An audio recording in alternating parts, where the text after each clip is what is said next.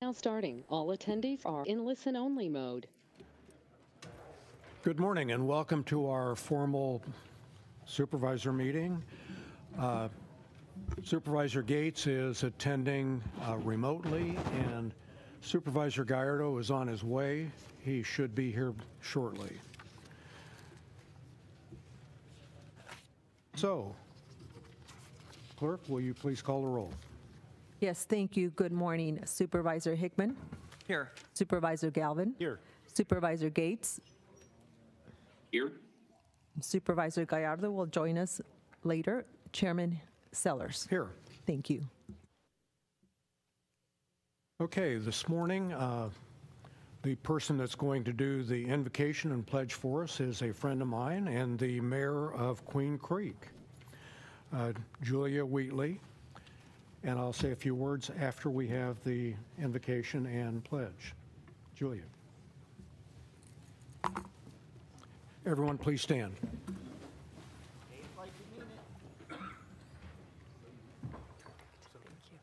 Good morning, and I want to say Chair Sellers and Maricopa County Board of Supervisors, it's a privilege for me to be here this morning, and I appreciate the opportunity to offer the invocation this morning.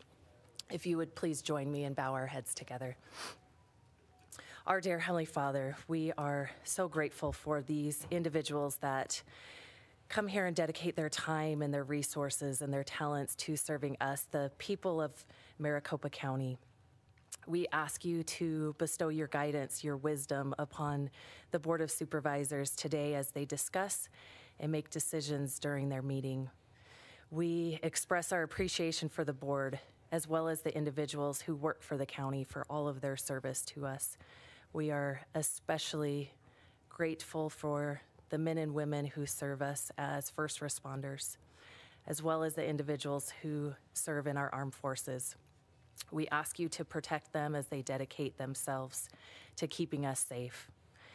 As we begin 2024, I ask for your blessings, for your generosity as we continue out through this new year.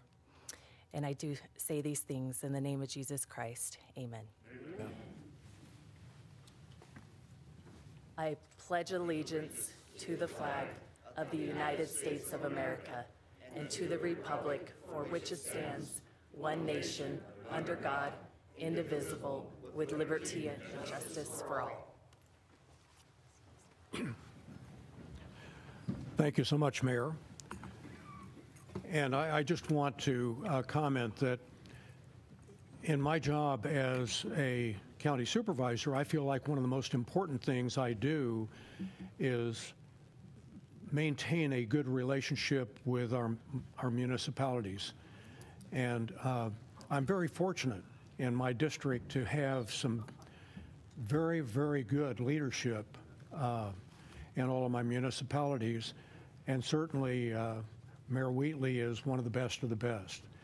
Queen Creek is an extremely fast-growing community, and it takes really good leadership to keep up with that kind of growth, and they're doing an amazing job. So thank you again for being here. Mr. Chairman, if I may, I just also want to thank Mayor Wheatley for coming down here. Such a great representative of all the exciting things that are going on in Queen Creek. Congratulations to you and to your fellow council members. And just as you honored our staff here today, also congrats to your staff for a great job that they do, and thank you for serving.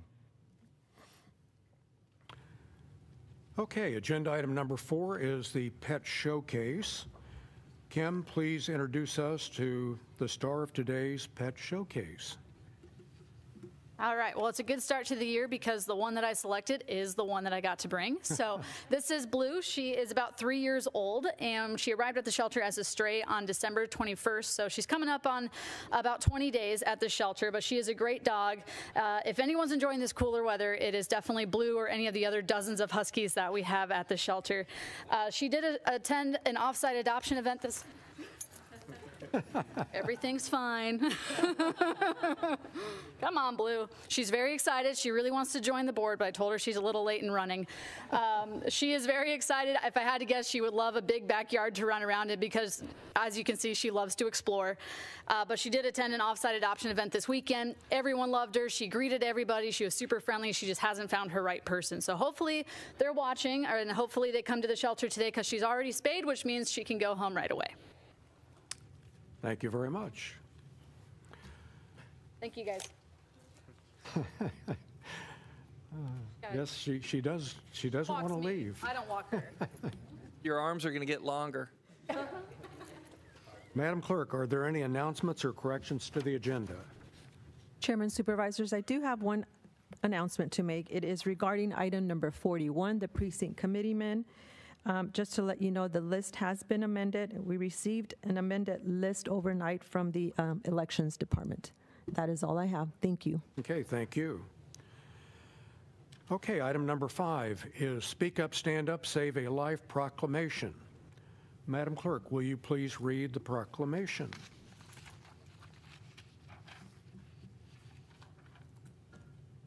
Yes, thank you. Whereas the Speak Up, Stand Up, Save a Life movement presents an ideal opportunity to help bridge the gap between young people, local communities, government entities, and law enforcement in a positive way. And whereas our local schools are facing unnecessary tragedies where warning signs are visible on social media or observed in person, but are not being reported as serious threats or cries for help. And whereas our youth need to be empowered to report concerning social media posts or comments to school representatives or law enforcement. And adults can receive training to help spread the message it is okay to care enough to speak up, stand up, and save a life. And whereas students from 169 Arizona schools have learned the message and created student-led impact projects in their schools and communities that have impacted over 500,000 youth. Now therefore be it resolved that the Maricopa County Board of Supervisors hereby proclaim the month of January 2024 as Speak Up, Stand Up, Save a Life Month. And be it further resolved that the Maricopa County schools, students, parents, educators, police departments, and community organizations are encouraged to engage in a variety of awareness and prevention activities designed to make our communities safer for all children and adolescents. Chairman, if I may, before you move forward with this item, I do have one speaker form from Mike Peterson to speak in favor of item number 5.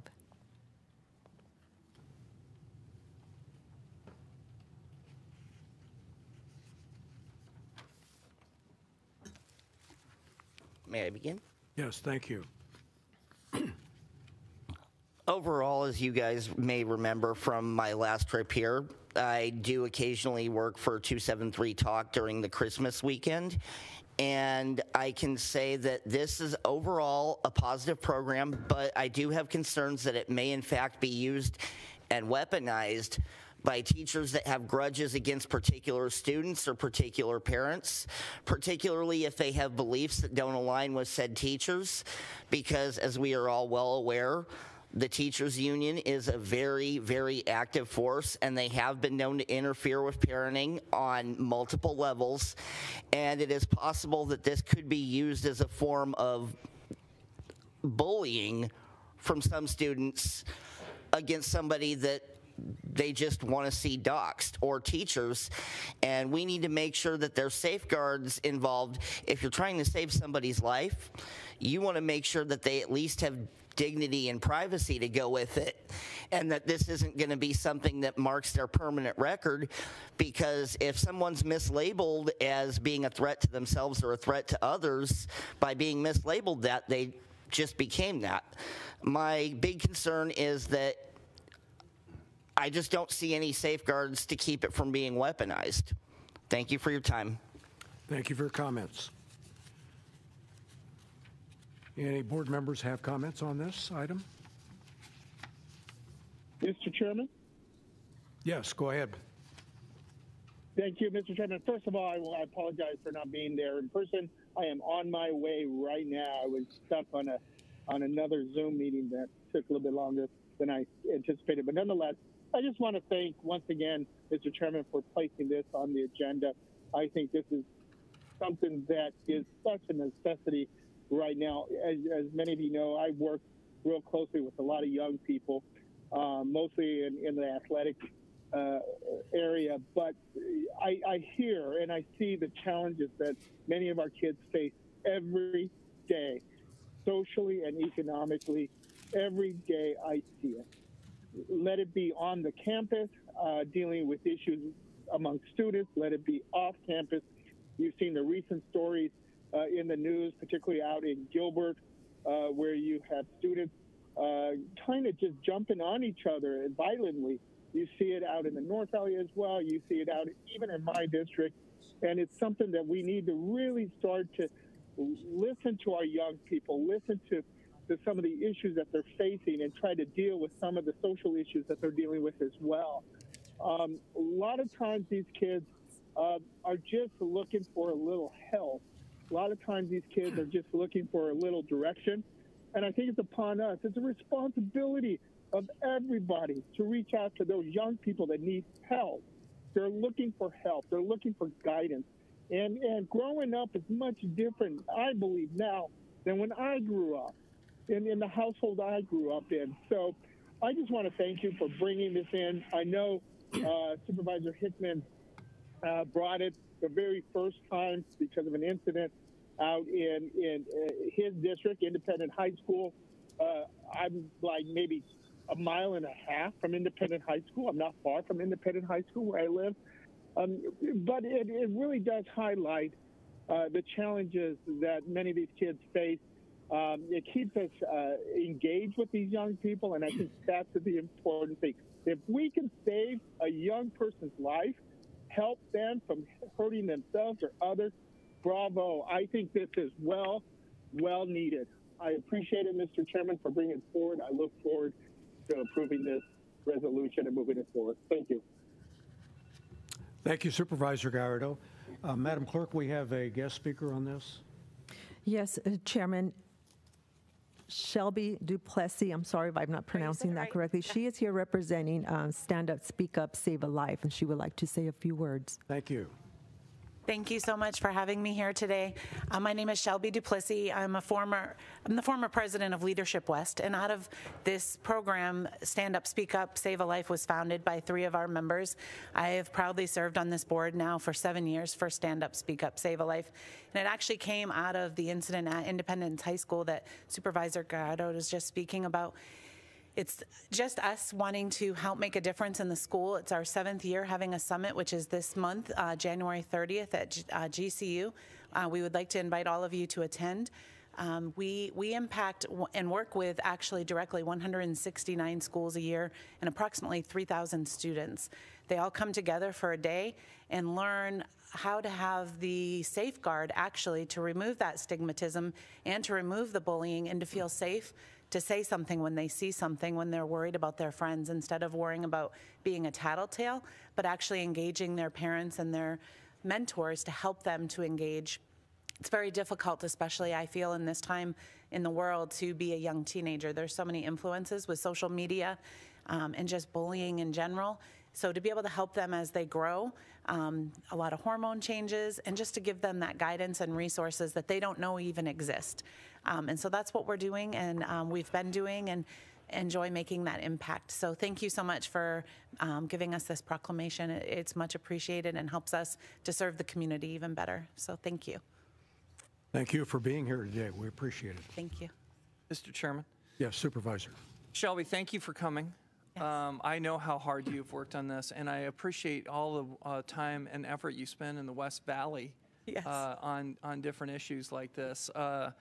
Yeah, I can easily remember 7 years ago when this tragic incident happened with a relationship basically that went bad through adolescence, and it was violent and death on a high school campus that I grew up only a mile away. So when you talk about weaponization, this is exactly the answer to when everyone says, why, if somebody would have just said something.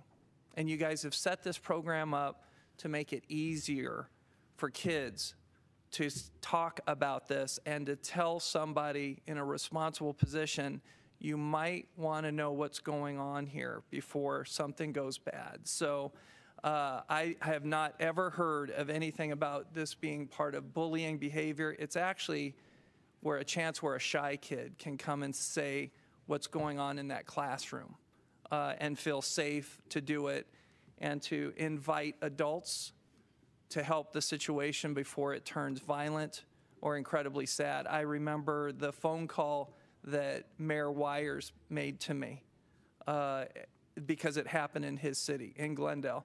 I appreciate Gina Godby here that worked to get this. I appreciate that this continues to grow, and hearing about the meeting that you put and it's the ever expanding attendance at GCU to inform these people in responsible positions what's going on and how we can all help as adults get our kids through a trying time. Right. School, high school, relationship building, while they're adolescents, while they're juveniles, and they need adults supervision. Don't put those signs up, please. I can go 30 minutes on this topic about protecting the adolescents by protecting adolescents and the safety of these children. So Shelby, thank you so much for being here today and taking your time to talk to us about it. Thank you so Mr. much. Chairman. Thank you, Supervisor. Mr. Chairman, Supervisor Galvin. Shelby, good to see you. Good to see you. Happy New Year. Happy New Year. I don't know how you do it because you're so busy doing a million different things, but thank you for being a productive member of our community, someone who helps people. The work that you and Gina Godby here are doing is just absolutely incredible, and you're impacting kids' lives on a daily basis. So I'm proud to sign this proclamation. I'm proud of the work that you do, and keep going, and congratulations. Thank you. Thank you so much.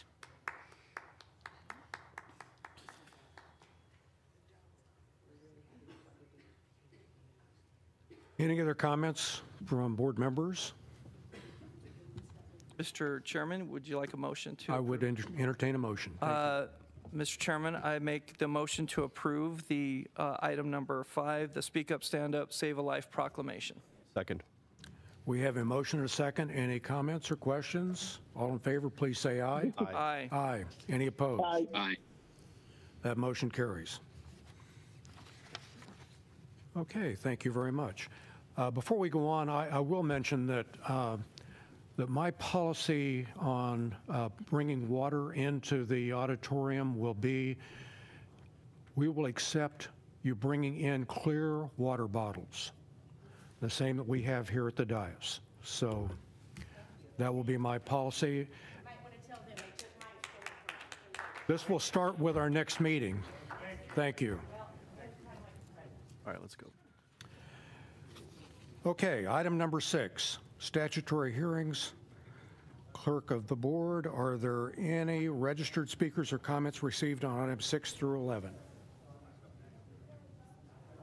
Chairman, I have none for these items.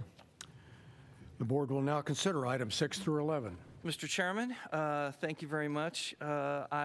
Noting that there are so many in my district, I will make the motion to approve items 6 through 11. Second. We have a motion and a second. Any comments or questions? All those in favor, please say aye. Aye. Aye. Aye. Aye. Any opposed? That motion carries.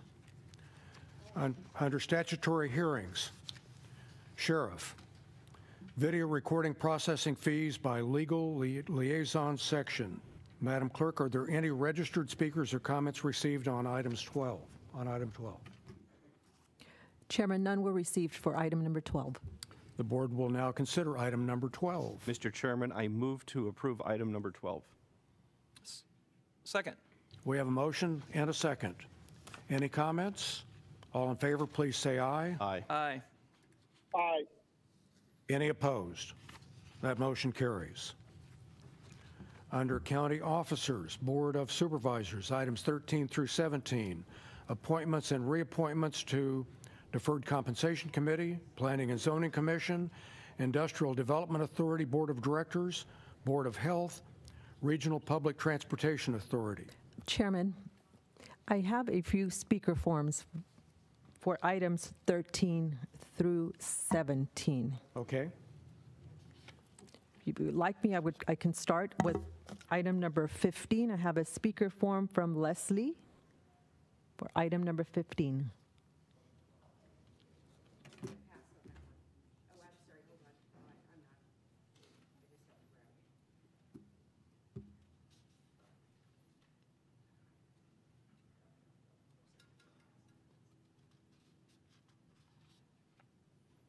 And item 15 is the Industrial Development Authority Board of Directors. Okay. Lee Landrum Taylor is an interim director of the Arizona Commission of African American Affairs, and a Reverend Redeem Robinson speak about reparations of the government prayer breakfast. So basically the nutshell version is, I look at all these, if people looked at these sites and were to see what involvement she had, you would not be appointing her. But I doubt that you're going to look at that, because I don't think you guys look at anything. You just come up here and do what you're going to do. Jack, I appreciate that you're making it so that we can have clear water bottles when we come in here. This very thing that Hickman was incapable of letting us do. It's strange that I can't walk back there right now, which is what I attempted to do, and get my water bottle, but they said, that's at the next meeting, Leslie. So don't you think that's a little strange, Jack? You could change that right now. Why would we wait until next one? You guys don't look at this stuff right here about the concerns that they should make for our country in appointing key people. But, oh, you better keep that dreaded water bottle from those of us coming in here. So is there a reason why you can't just let me go back and get my water bottle right now?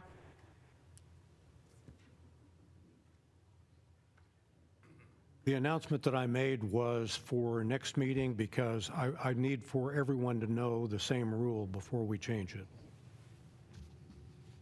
Well, we heard it. We're pretty smart.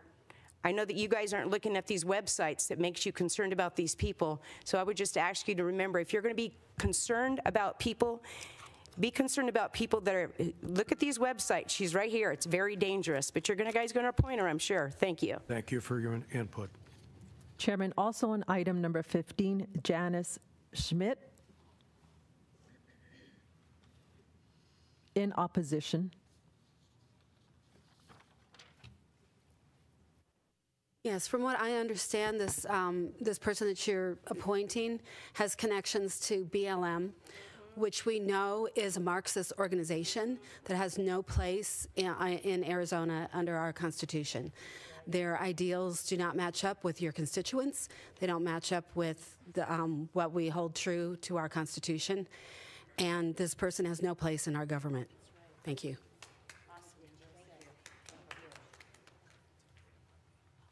Also on item number 15, Jeff Caldwell, in opposition.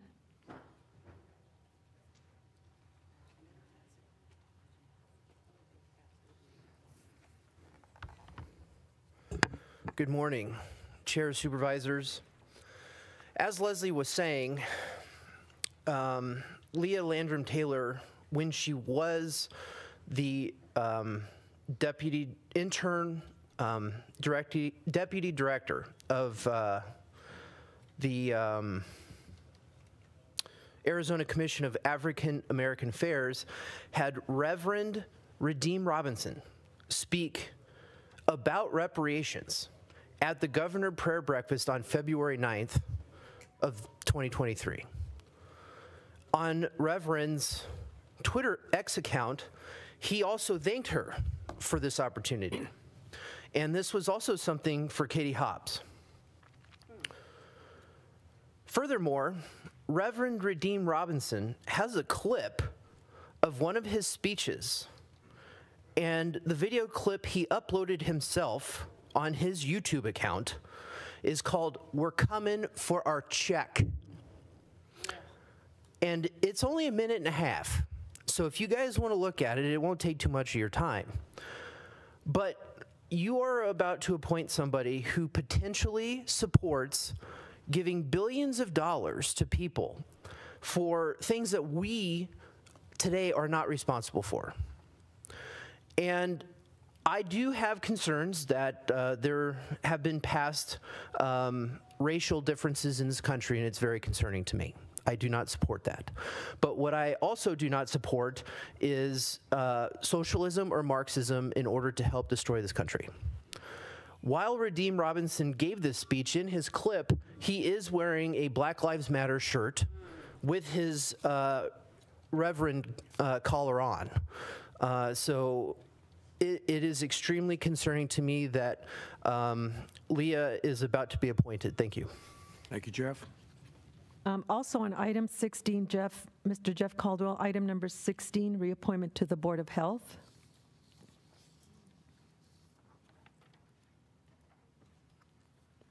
Chair, Supervisors, I wish Supervisor Gates was here. This is to reappoint Supervisor Bill Gates to the Board of Health to represent Maricopa County Board of Supervisors. Now, the problem with this is I honestly don't know who I would accept as an appointment for this position from the current Board of Supervisors.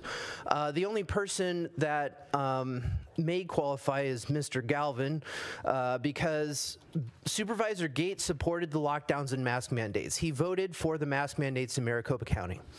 So I do not support anyone who supported those efforts during that time. I was against the lockdowns before the lockdowns happened. I called the mayor of Kansas City out on Twitter. He has blocked me. I've been against the mask mandates before the mask mandates came. I accurately predicted every governmental maneuver through COVID, and it destroyed our nation. We had an inflationary bailout from the Federal Reserve telling the governments to lock people down because they had the necessary means in order to bail us out. Well, now we're dealing with those consequences. We're having high interest rates. We cannot have somebody on these boards that cannot foresee what the government's detrimental actions are going to cause to our country. And this is not just regional. Maricopa County is one of the largest municipalities in the entire nation. So this is actually an international problem, and I do not support Supervisor Gates being on this board at all. Thank you. Right on. Thank you. Just a few more, Chairman. Item number 16 is the reappointment to the Board of Health. Also in opposition, Janice Schmidt.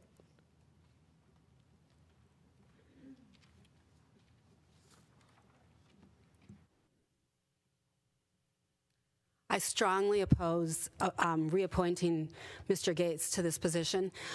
Just like Jeff here, I was out protesting the masks, the lockdowns, the vaccines. He has no regard for public health. We know now that we were all correct, that the lockdowns were going to do nothing but hurt people and hurt small businesses. We lost a lot of small businesses here in Arizona because they were forced to lock down. And meanwhile, Walmart and Target and Amazon are thriving. And that we know now that the masks not only harmed individuals' health, but they harmed our children's education because they couldn't see faces, they didn't learn how to pronounce things. They're still scared of people that smile at them, the ones that grew up around, these toddlers that grew up with masks on. We know now that the shots are killing people. You can't call them vaccines because they're genetic modifiers. They are not true vaccines. And we knew that before they came out. You guys approved mandating them, and now we're dealing with the deaths resulting from those things. So there's no way that this person should be approved to a Board of Health. He has no regard for public health. Thank you. Also on number 17, Ms. Janice Schmidt in opposition. Item 17 is the Regional Public Transportation Authority. Oh, same thing with this. This person supports the, now I forgot the term, the traffic modifications that are supposed to slow down traffic and support the bicycle lanes, and what you guys have done to Fifth Avenue, where that has already happened, where they reduced the lanes, they put in those bike lanes. I travel that route a lot. I have never seen a bicycle on that route, but I have seen traffic back up now on that route because the lanes are restricted. If you want to go, if you're going north on Fifth and you want to take a right on McDowell, now you have to wait longer because the bike lane is in the way. And you spent money on putting all those little things, those little, I don't know what you call them, they're like traffic cones, but they're posts. I've seen people hit those. I've seen them destroyed and then replaced. I've seen new traffic signals put in, and it's just all a bunch of waste of money. This procedure has increased traffic accidents in other states. It hasn't reduced the traffic congestion. It's actually made it worse on the places where they've restricted this traffic, and then it's made more traffic because people avoid those routes and clog up other routes. So, and it's also another thing that has hurt small businesses. So this person supports that, and we don't need it here in Arizona. It's hurting other cities and other places. So I think you should reconsider the appointment of this person. Thank you. Also on item number 17, in opposition, we have Leslie, followed by Mr. Jeff Caldwell. All right. You need to eliminate your road diets, or should I say, setting us up for the 15-minute city crap. Policy is being implemented with the Vision Zero. It completes the streets and the street preservation projects. We need you to stop expanding the bus rapid transit. I have no problem with this, this being right outside here. The problem is you have nothing for handicap. You have absolutely no consideration for respecting the American Disabilities Act happening right outside where we call the Court of Justice around here, and the Board of Supervisors, who is supposed to be looking out for us. So if you're going to be like implementing all this other garbage, which is garbage, he literally broke down what the problem was with it. Why don't you put some money into making it more accessible for people to come here and actually speak to you guys, regardless of their limitations? So I wasn't called up for another one, so that's fine. But the key thing is we're going to watch who's going to first the motion, who's going to second the motion. We're never surprised that Bill Gates and Steve Glargo isn't here. We do know that you still have no webinar so that we, the people, can come in, call in our comments about these things. But boy, you still have your double standard for yourself. How's that water going there, Hickman?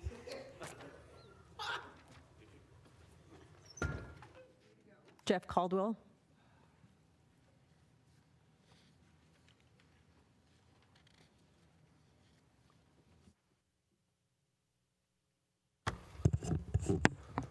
Chair, Supervisors. So, Supervisor Sellers, please research this topic. Okay, I talked about this previously, and if you go to the Wayback Machine, you have to plug it in to see the article.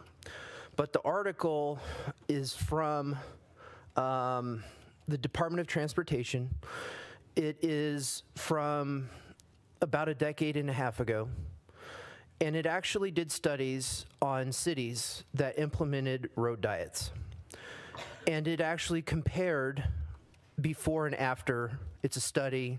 Our tax dollars went into it. For some reason, it was deleted off of the Department of Transportation's website for some reason, even though the road diets had already been implemented and it was a real study.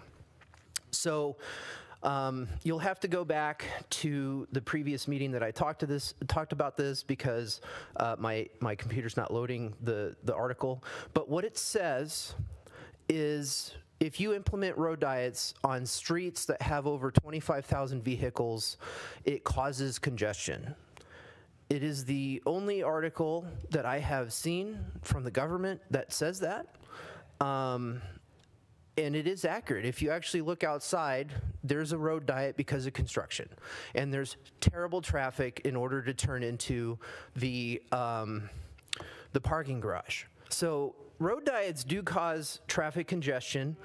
The traffic congestion leads to more accidents, more injuries, And so please stop implementing road diets. That's all I can ask for from this board. Thank you very much.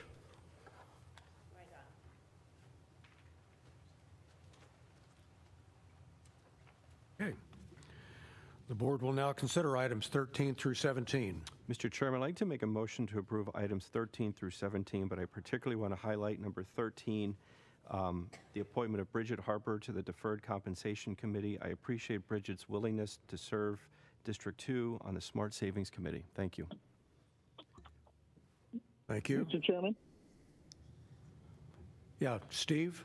Thank you, Mr. Chairman. I'll be walking in right now. I just pulled into the garage. But I do want to not only second the motion, but really want to make a quick comment about Leah Landrum-Taylor. Leah Landrum-Taylor is a dear friend, and she has been dedicated, or she has dedicated her entire life to public service and servicing the people of her community and the state of Arizona. She has worked with multiple governors on both sides of the aisle there at the state legislature. I've served with her in both the House and in the Senate. She has been involved in so many different community activities. She is a pillar of the South Phoenix area. I just want to thank her for being able to take time out of her busy schedule to be part of this commission. I want to thank her for continuing to do the service she does. I just had a conversation with her yesterday. We're working on the MLK luncheon. So I just had a discussion with her yesterday. We're talking about Martin Luther King weekend and all the things that we're planning together. But I just want to thank Leah once again for all the work she has done on behalf of the people of Maricopa County, the state of Arizona, and South Phoenix. She has been just a jewel and just someone so dear to work with. I call her a friend, a colleague. She continues to do great work, and I'm just so honored to be able to have her be representing District 5 on this commission. Mr. Chair? Yes, Supervisor Gates. Yeah, thank you. First of all, just wanted to note for the record that I am here at the meeting, appearing virtually. But first of all, I wanted to say thank you very much to Captain Matt Summers of the Maricopa County Sheriff's Office, who has been willing to represent District 3 on the Deferred Compensation Committee. And I also wanted to thank Kevin Curley for his willingness to serve and represent District 3 on the Planning and Zoning Commission. I think many of us know and loved Mike Curley, the late great Mike Curley, and Kevin is Mike's son, and looking forward to his service on Planning and Zoning Commission. Thank you, Bill. Any other questions, comments from the board? Mr. Chairman, I want to make sure that I voice my approval for all of these people, but specifically my colleagues, Jack Sellers to the Public Transportation Authority, and Supervisor Gates to the Board of Health. You know, we are elected to these positions, and some of these positions require our effort to serve in these roles, to basically kind of also not only enhance the experience, but also keep an eye on some of these commissions and be able to use these commissions in order to affect change. And I think that Bill and you do a great job. I would remind people that we are elected to these roles by thousands of voters in our districts, thousands of voters in our districts based on our skill level that we have shown in life. So thank you both for being willing to continue to be appointed to these commissions and affect change and the growth of Maricopa County. So did you get a second yet? I did. Okay. And please, you know, I've shown respect to all of the speakers from the audience. Please show respect when the board is speaking, or we will have to make some changes.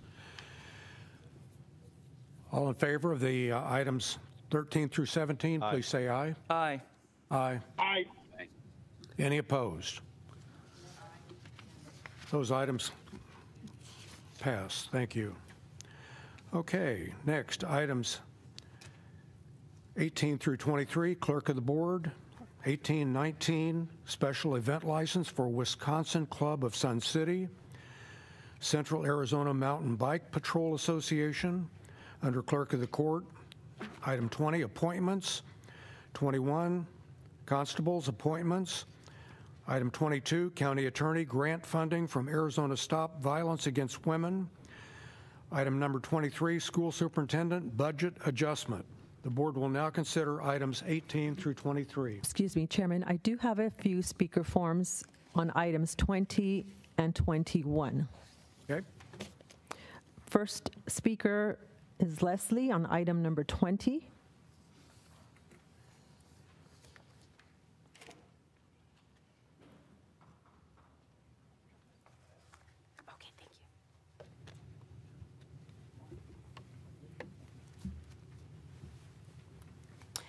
I wasn't sure if you guys realized that you got 7 people that are backdated to October 16th, 2023. You got 4 people backdated from October 30th, 2023. 9 people backdated from November 2023. So we can go on down the list here because there are a lot more. So these are backdated people who were supposed to have had some type of official thing done for that they can actually show that they are going to uphold and protect, and they're just now getting sworn in. Oh, the next list is going to be great when we get up here. We got people back to 2020. Nice of you to make it here, Steve. If we don't make it here on time, we don't get to speak. If we don't come here, we don't get to speak. But yet, he gets to come here via webinar, you get to come here via webinar, and you still get to be part of this. And if people have a problem with it that sit next to me right here, I don't really care. Because you don't really care what we think, because we got up here, every person that came up front told you how they didn't approve of that last stuff. You never listen to the people, ever. And again, how nice of you to appoint these people months after they've been into effect. The next one will be even sweeter when it's 4 years later. Jack, you are much kinder than Clint Hickman by far, and I'm sure that Thomas Galvin is going to try and restrain himself from trying to handle you, because you're not going to deal with us the way that Clint Hickman is so disrespectful. Jeff Caldwell in opposition, item number 20.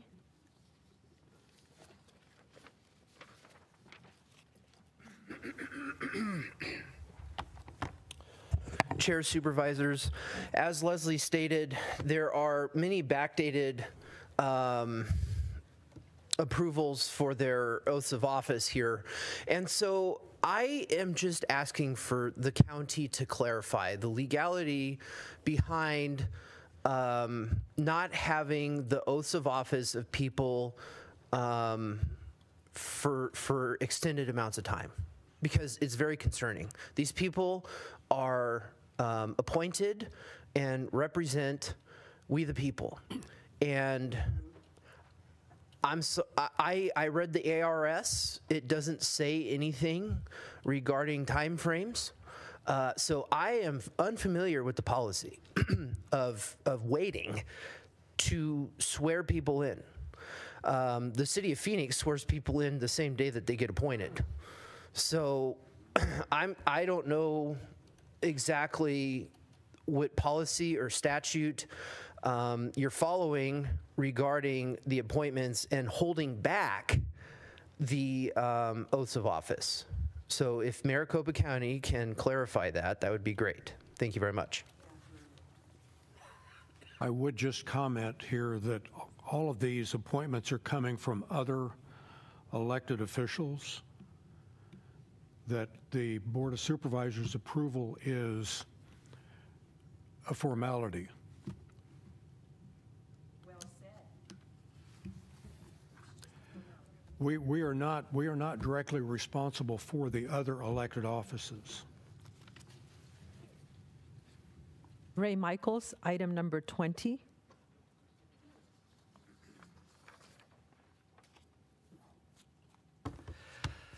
Hello, Ray Michaels, LD Chair of Legislative District 8 with Thomas Galvin. Thank you, Thomas. Because this is a mere formality, I think that this is the time where the Board of Supervisors can actually take a stand and stand for the people of not only the county, but for Arizona, because I'm going to read directly from Arizona Revised Statutes 38291, number 9, where it says, failure of the person elected or appointed to the office to file the person's official oath within the time prescribed by law. This is in our statute for the state. If this is truly a formality, then say, no, we cannot do this because it's going directly against Arizona Revised Statute. It says, the office shall be deemed vacant from and after the occurrence of any of the following events before the expiration of their term of office. They're not even in office. They did not file this according to statute. So if it is a formality, and with all due respect, you need to take a stand and say, we as a board cannot do this because it is specifically going against statute. I'll repeat it one more time, 38291, number 9. Thank you. Mr. Ray Michaels on item number 21. Thank you. Item number 21, again, this is official appointments and oaths of office for the duty constables. Again, we're going back. One person is effective as of September 8th, 2020, April 4th, 2022, 22, 23, 23. Somebody hasn't submitted their oath of office since 2020? How do we have statutes, which are our current laws in the state of Arizona, but people are representing us, making decisions on behalf of we the people, yet they haven't done the simple process of taking an oath pursuant to the guidelines that we already have in place. Either we are a nation of laws or we're a nation of chaos. So either we follow the rules or we don't. So I'm wondering, is this also the formality that you spoke about?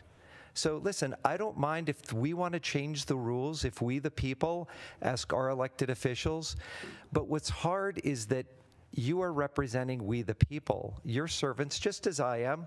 I represent thousands of people in my district, but I always acknowledge that I serve them. It's not for me to decide on their behalf. It's for them to tell me how they would like me to represent them. You see, we are not a democracy. We are a constitutional representative republic. And as a republic, we have rules. We have the Constitution. We have our laws. We have our statutes. And I'm not here to preach to you because you already know this. I'm just asking you, why aren't we following the rules that are already in place? Because if we can't all follow the same rules, then it does become chaos. Thank you. I will mention that each one of these people would have taken the oath of office before they serve. One more speaker, Chairman, on item number 21, Jeff Caldwell in opposition.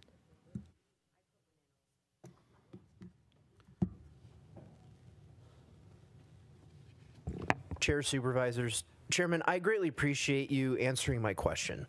But a follow-up question is, does Maricopa County have to accept their oaths of office formally to recognize them? Because even though they did submit their oaths of office to a different entity and it's been filed, there is a reason why you are accepting these and putting them into the docket.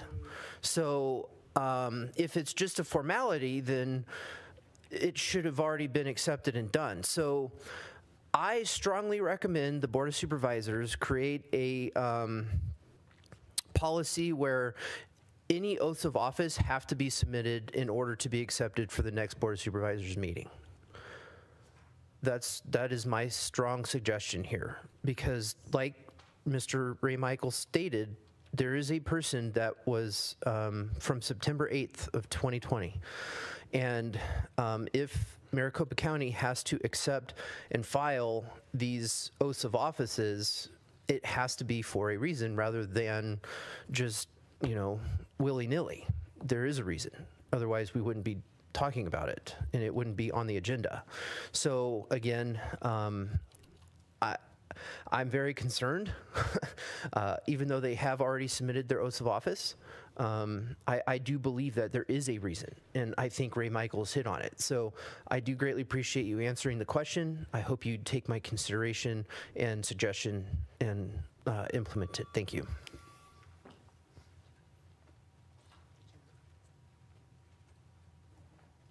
Chairman, I don't have any other speaker forms. I have one for Leslie for item 20 and a blank one. Yeah, isn't that what we're on, 20? No, we're on 21.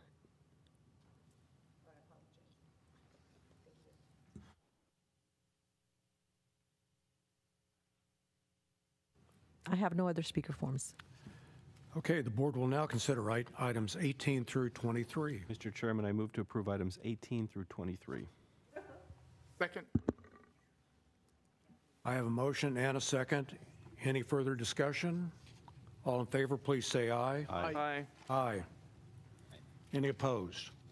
That motion carries. Okay, moving on to Sheriff. Item number 24, amend agreement with Flock Group Incorporated. Items 25 through 26, accept state criminal alien assistance funding, grant funds from Department of Justice. Items 27 and 28, agreements with Drug Enforcement Administration and the Arizona Department of Homeland Security. Item 29, IGA with City of Phoenix. Item number 30, one-time additions to fleet. Item 31, donations. Chairman, I do have a few speaker forms for items 20, I'm sorry, it's just for item number 25. We can start with Leslie. Item number 25.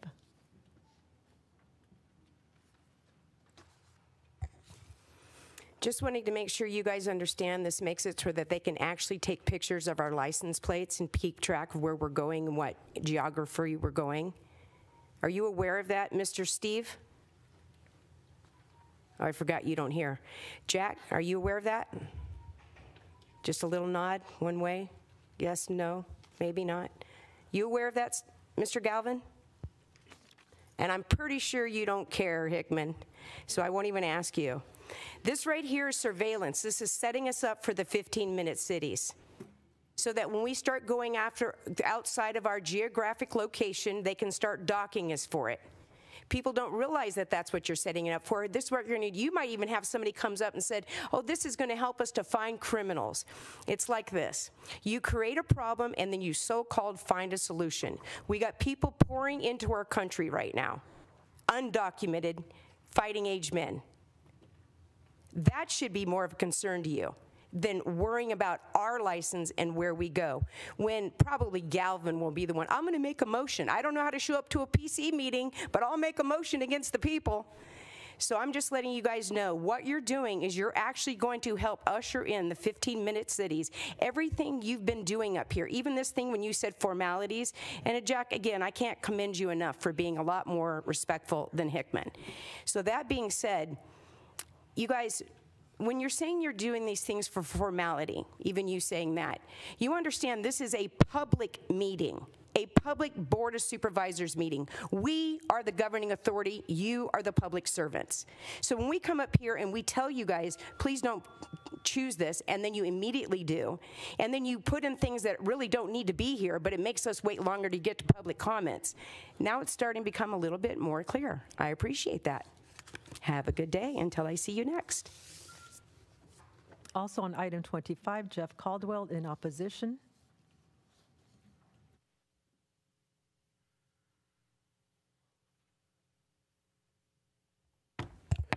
Chair, Supervisors, first and foremost, this is not about police officers. This is not about attacking our men in uniform here. This is about our personal freedoms and liberties.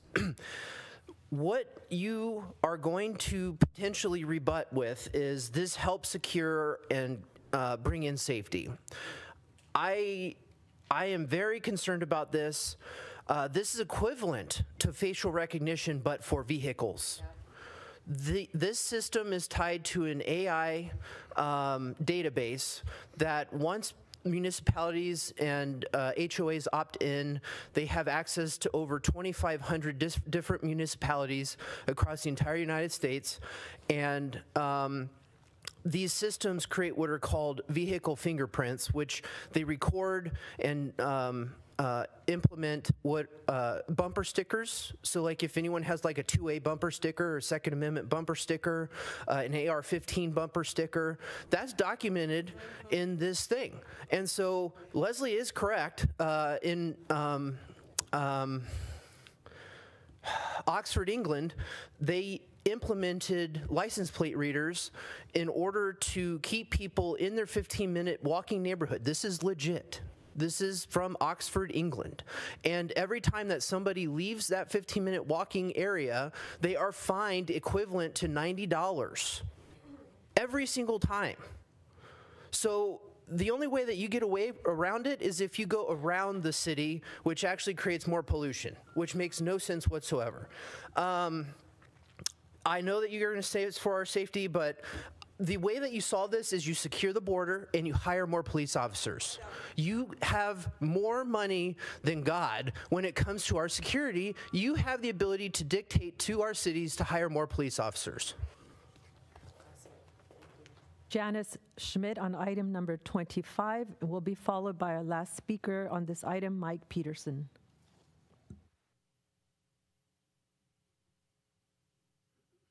Thank you for allowing us to speak. I don't understand why you lump agenda items together like this instead of voting on them each individually, because there might be something in there that you don't agree with, but you're just lumping them together instead of separating them. So this is my first time at one of these high agenda items, so I don't understand the system. I agree with everything that Jeff said. This is setting up the infrastructure to send us into this New World Order 15-minute city thing. And it may sound like it's going to protect our safety and catch these criminals on the streets, but what we need is more police officers, and we need border security. We don't need our personal data going off to some outside agency. It's not even going to be to someone who's taken an oath to protect our Constitution. It's going out to some other entity, and there's been all kinds of data breaches and hackings, and who knows where our personal information is going to go. And this is just another way to track and trace everybody, and it is a violation of our Fourth Amendment rights. And I'm extremely opposed to this, and what you're doing by approving this is setting us up for that. And I can't imagine that you guys would want that in your personal lives, because we certainly don't want it. Thank you. Mike Peterson.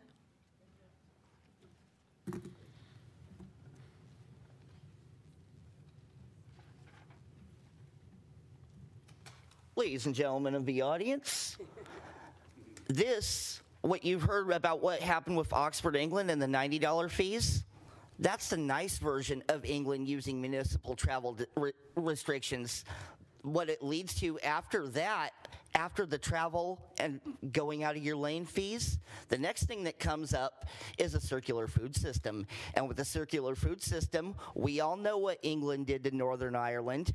Everybody's restricted to their 15-minute walking zone, while England ends up taking all the food out of Northern Ireland from the farmers by armed guard. And guess what? England borrowed this policy from Russia. And you know who Russia did this to? Turkey, Ukraine, Belarus. And all these countries are connected to an event called the Holodomor. So what you're doing with all these restrictions on our ability to move around, keeping us confined, keeping us from being able to survive, continuing to break the lives of men and women and even children, because when you keep suppressing freedom, when you keep suppressing people's ability to do business, I'm on the other end of the line on Christmas at 273 Talk, listening to people complaining about how their pre-2020 business model was ruined by you guys, how their way of life was ruined by you guys, and a lot more kids than ever who have no hope because they see what's happening to their adults in their life, that their lives are being ruined by, again, you guys. So I would like to not thank you guys for ruining my 4th Christmas in a row. And I would also like to say, if you want to do this, this is completely in line with your policy. Remember these names come August. They tried to move the primary up from March to March because they don't want to get, what's the word? Primary. Thank you.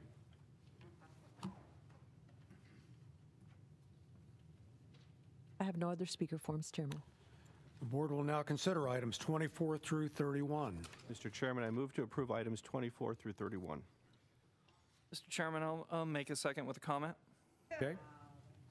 Mr. Chairman, item number 24, the amendment with the flock camera system, was requested of me by the Sun City Homeowners Association and the entire Sun City leadership in an unincorporated area, because they are very concerned with the people that happen to be cutting through or being in that small community where they're light on patrol. It's the sheriff's office, it's unincorporated. It's a lot of miles to cover for very few officers to cover it with.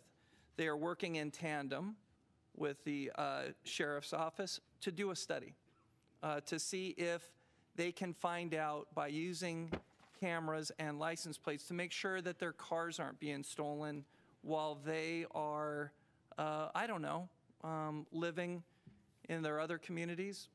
So they're concerned about their safety. They want to use technology and they want to study it. So that's, I appreciate this coming to this level right now and being able to participate in the study with the Sheriff's Department. Okay. Thank you, Supervisor. All those in favor, please say aye. Aye. Any opposed? That motion carries.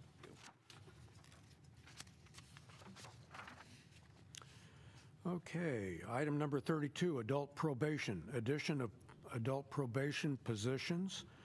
Under Justice Court, item 33, accept funding from Arizona Criminal Justice Commission. Under juvenile probation, item number 34, permanent additions to the fleet. Under Superior Court, item 35, correction of budget amendment approval. We have no speakers on this item. I would entertain a motion for items 32 through 35. Mr. Chairman, I move to approve items 32 through 35. We have a motion. Second. And a second from Supervisor Gates. Any discussion? All in favor, please say aye. Aye. Aye. Aye. Any opposed?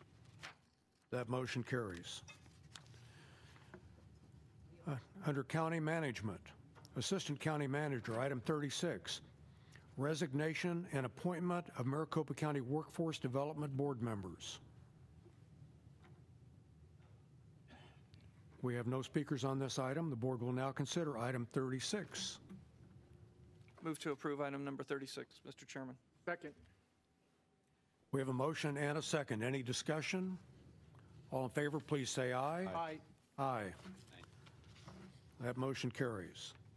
Under County Offices, Animal Care and Control, item 37, establish administrative bank account and budget adjustment. Item 38, New Hope Agreement with Heart of Infinity Foundation. Under Correctional Health, items 39 and 40, amend IGAs with Arizona Healthcare Cost Containment System and MOU with Arizona Complete Health, Complete Care Plan. The board will now consider items 37 through 40. Mr. Chairman, I move to approve items 37 through 40 with a note of appreciation for our Animal Control Department for the work that they do. Thank you, Supervisor. We have a motion. Second. Bill got me. And a second from Supervisor Gates. All those in favor, please say aye. Aye. Aye. Aye. Any opposed? That motion carries. Under County Offices, Elections, number 41, Precinct Committeeman. And we do have, Clerk, we have an amendment on this item? Yes, Chairman, I made an announcement earlier that the list has been amended. Mr. Chairman, I move approval of the amended item number 41. Wow. Second. So bipartisan. We have a motion and a second. Any discussion? I'm not sure if I've ever heard you make I know, the it's original the first motion time on for that. everything, huh? That part of your New Year's resolution? That's right. There you go.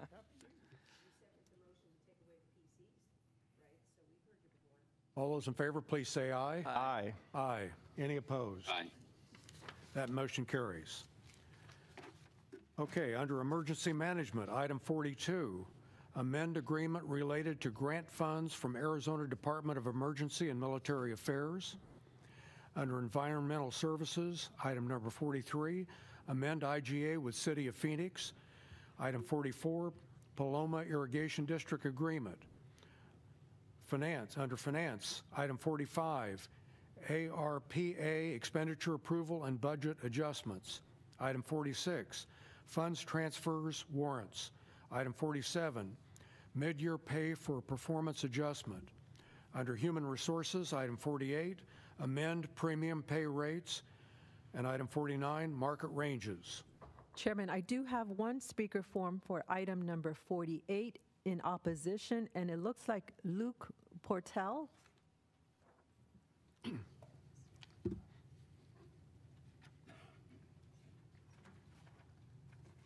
Yeah, Leslie wasn't kidding when she said you guys don't read anything. So I want to read what this actually is, and I'll tell you what it is. Approve the Maricopa County premium rates effective as of 2 days ago. Human Resources recommends adding security special assignment pay. These premium pay rates apply to the county's elected officials, appointed departments, judicial branch of Maricopa County, which receives funding from the county, the flood control district of Maricopa County. I don't have to go through the rest of it. Basically, what you guys are doing is you guys are giving yourselves a pay raise. That's what this is. That is illegal use of taxpayer money. And I will be getting every one of your guys' blanket bonds, because I understand every elected official in the state and local government is insured through what they call a surety bond or an insurance bond. And I will be pulling every one of your insurance bonds, going all the way up to Katie Hobbs, Adrian Fontes. You guys are wasting money. And I thought Illinois was bad. Holy shit. This is worse than Illinois. This is ridiculous. I fled communism once. And I feel like it's here. Well, it is here. And you guys are helping contribute to it. We have a wide open border that is being flooded with fentanyl, weapons, and whatever else you want to call it. We have homelessness all over the place. I don't know if you guys go up to Jefferson Street. We got all these homeless camps, and you guys are going to give yourselves a raise. That's ridiculous. And I recommend everybody to stop paying taxes, and I will help you guys go through that process. And if you want to, also talk to Sophia Zori. She'll help you as well. Thank you.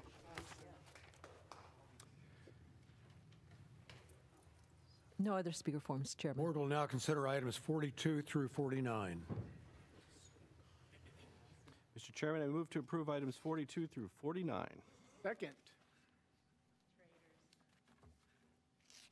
We have a motion and a second. Any discussion? All in favor, please say aye. Aye. Aye. Any opposed? That motion carries. I didn't hear Bill Gates vote. I did. Okay, please, no outbursts from the audience.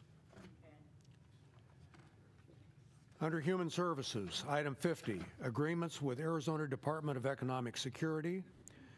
Items 51 through 55, amend IGAs and agreements with Gilbert Public School District, Queen Creek Unified School District, Arizona Fire and Medical Authority Community Development Block Grant Activities, HOM Incorporated, Arizona Food Bank Network. Item 56, budget realignment for student nurse workforce practice readiness programs activity.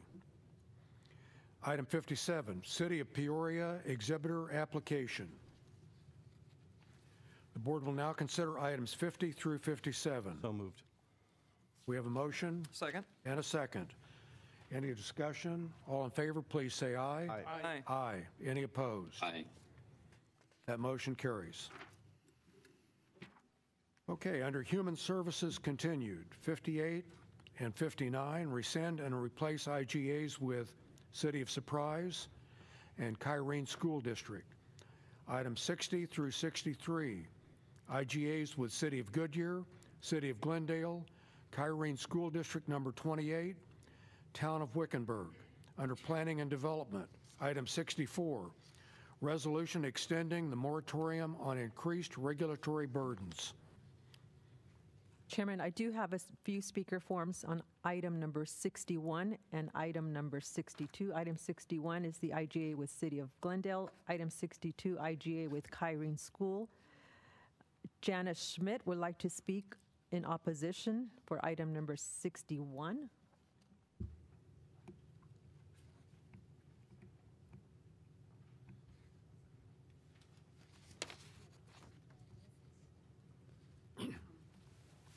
Only if necessary, because I don't know a whole lot about this subject, but I am opposed to the government getting involved in development. That should be a private business thing, and every time the government gets involved, prices go up. We end up spending more of our tax dollars on things that should be left to private enterprise. Thank you. Next on item number 61, Jeff Caldwell in opposition.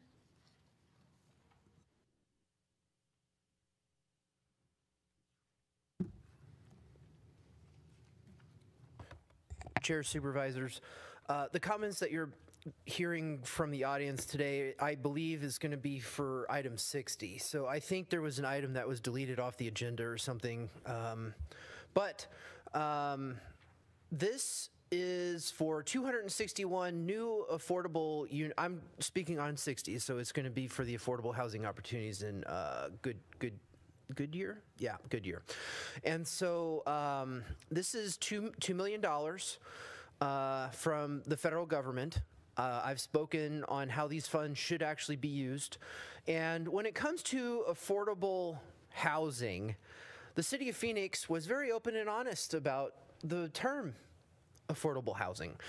You cannot, as government entities, dictate the final outcome pricing of once items have been built. All you can do is subsidize it in order to attempt to make it cheaper. However, then it becomes more unaffordable to other people who don't qualify for these types of policies. And so I strongly, if you have not read it yet, I strongly encourage you to read former Phoenix Councilman Sal DeCicio's article that he wrote in 2018 that is called Government Profiting Off the Poor, The Need for Modern Government Reform. In this article, he states that the city of Phoenix attempted to build units that would cost the city $150,000 per unit to build, and it wound up being $281,000, and it was not affordable. It was not the units that they built were not luxurious, but they were equivalent to the price of luxury. Mr. Chairman, Mr. Caldwell, are you discussing item 60? Yes. Okay, so you're discussing Phoenix, but this is Goodyear. Well, what are you talking about? It's the same type of policy that they've implemented previously, which is affordable housing. And there's an article that describes how the government gets involved.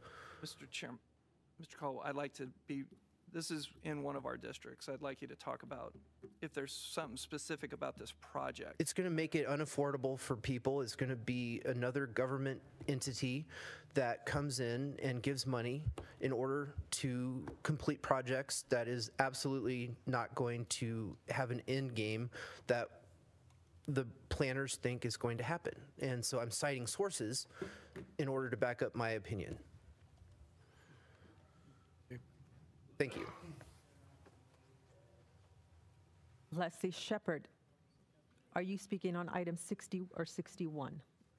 City of Goodyear or Glendale? You have 61 here on your speaker form. I guess because I think you guys changed them, right? Since when did you guys? 60 IGA with City of Goodyear? Okay. Yes. Okay, the government has a history of multiple projects it undertakes, and it drastically increases the cost of projects that the free market could provide at low cost. This is rampant within the affordable housing projects. But worst of all, especially in the inflammatory environment we are in, the government getting involved, which is what Jeff said is absolutely true, is ridiculous. And you know, when he was citing you those things, Clint Hickman, you brought up one little subdivision of somebody who initiated that thing about the license, and you use that as your argument about something that deals with the license plates. And you said it because they were coming into their community. You used an argument that was narrowed down. Can we stay on items? I am getting on track. I'm going to the point that you interrupted him when he was making his point, and you made a point about something that had nothing to do with it, and you made it your valid reason for passing the license. So when he's giving his valid point to let you know how they correlate, you should consider those things. Using one community to justify why you implement it through the whole state, what a joke. So if you can't hear his example that seemed to bump outside of it, understand, don't play that game with us. Because we see right through you, Hickman. We already know that you're the most corrupt besides probably Gates. I don't know, Galvin, he might be incompetent, but then Galargo, he's got a whole can of worms. Madam, please stay on topic. I'm trying to, you're being totally impolite to me. So please stay on topic. Okay, thank you. Chairman, next item 62, I have speaker forms from Leslie Shepard, Jeff Caldwell in opposition, and Janice Schmidt, speak only if necessary in opposition. So Leslie, you have 62 on your form.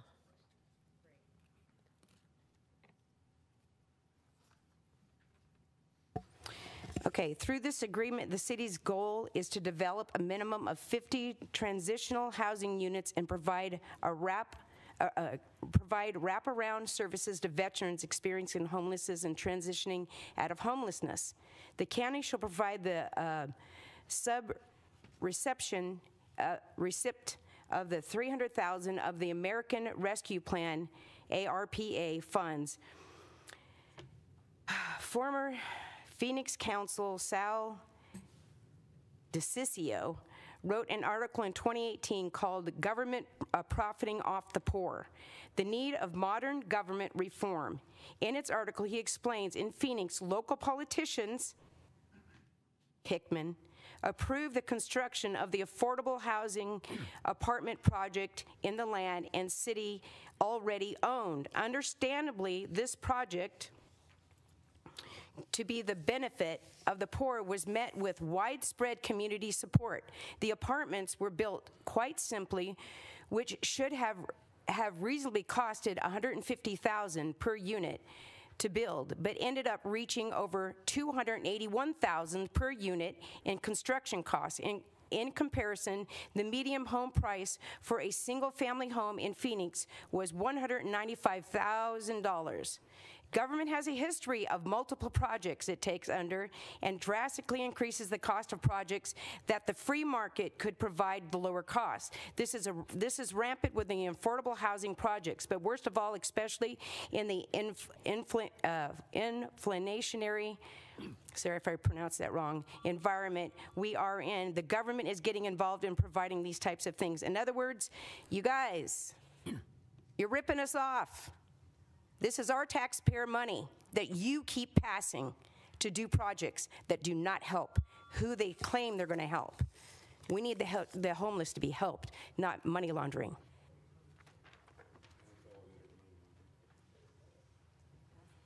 You wrote it. Jeff Caldwell will be followed by Ms. Janice Schmidt.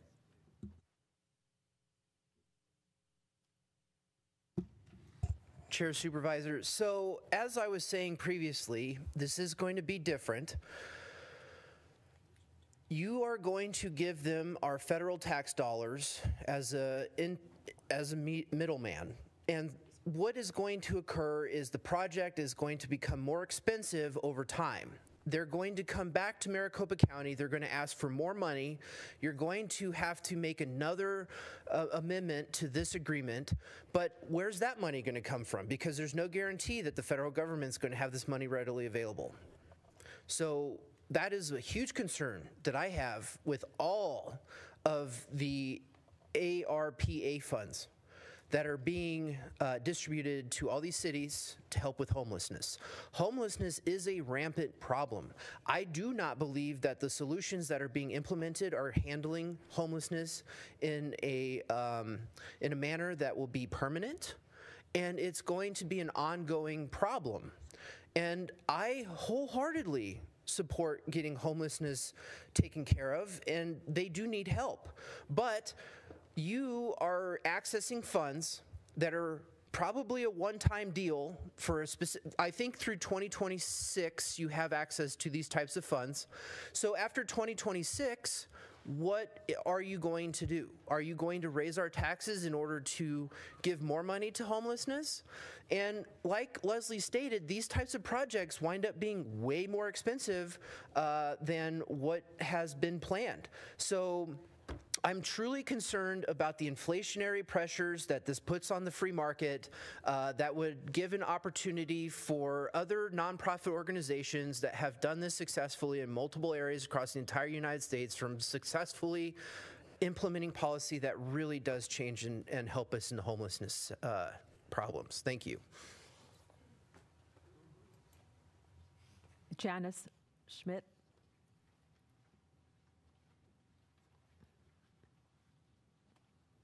And are you also speaking on the same item, 61? Yeah, I'm confused about which agenda item is which because the information we got ahead of time doesn't match what's on the screen. But it all boils down to the same issue, is that once again, you're voting for all of these things at once instead of separating them because they are different items. And I don't understand that policy at all. And I reiterate everything that Jeff said, that this is just going to be another waste of tax dollars. It's not going to actually help the problem with homelessness. We need mental health resources. We need drug rehabilitation programs. Just building houses that you're going to shove people into with government subsidies is not going to solve the problem. It's just going to make people more dependent on the government instead of solving their personal problems and getting them mentally healthy and off the streets.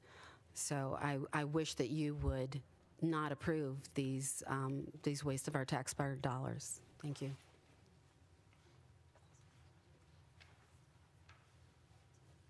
The board will now consider items 58 through 64. Mr. Chairman, I would be honored to make the motion to approve items 58 through 64, which is just a quick comment. You look at these IGAs, various areas of government, from school districts, municipalities.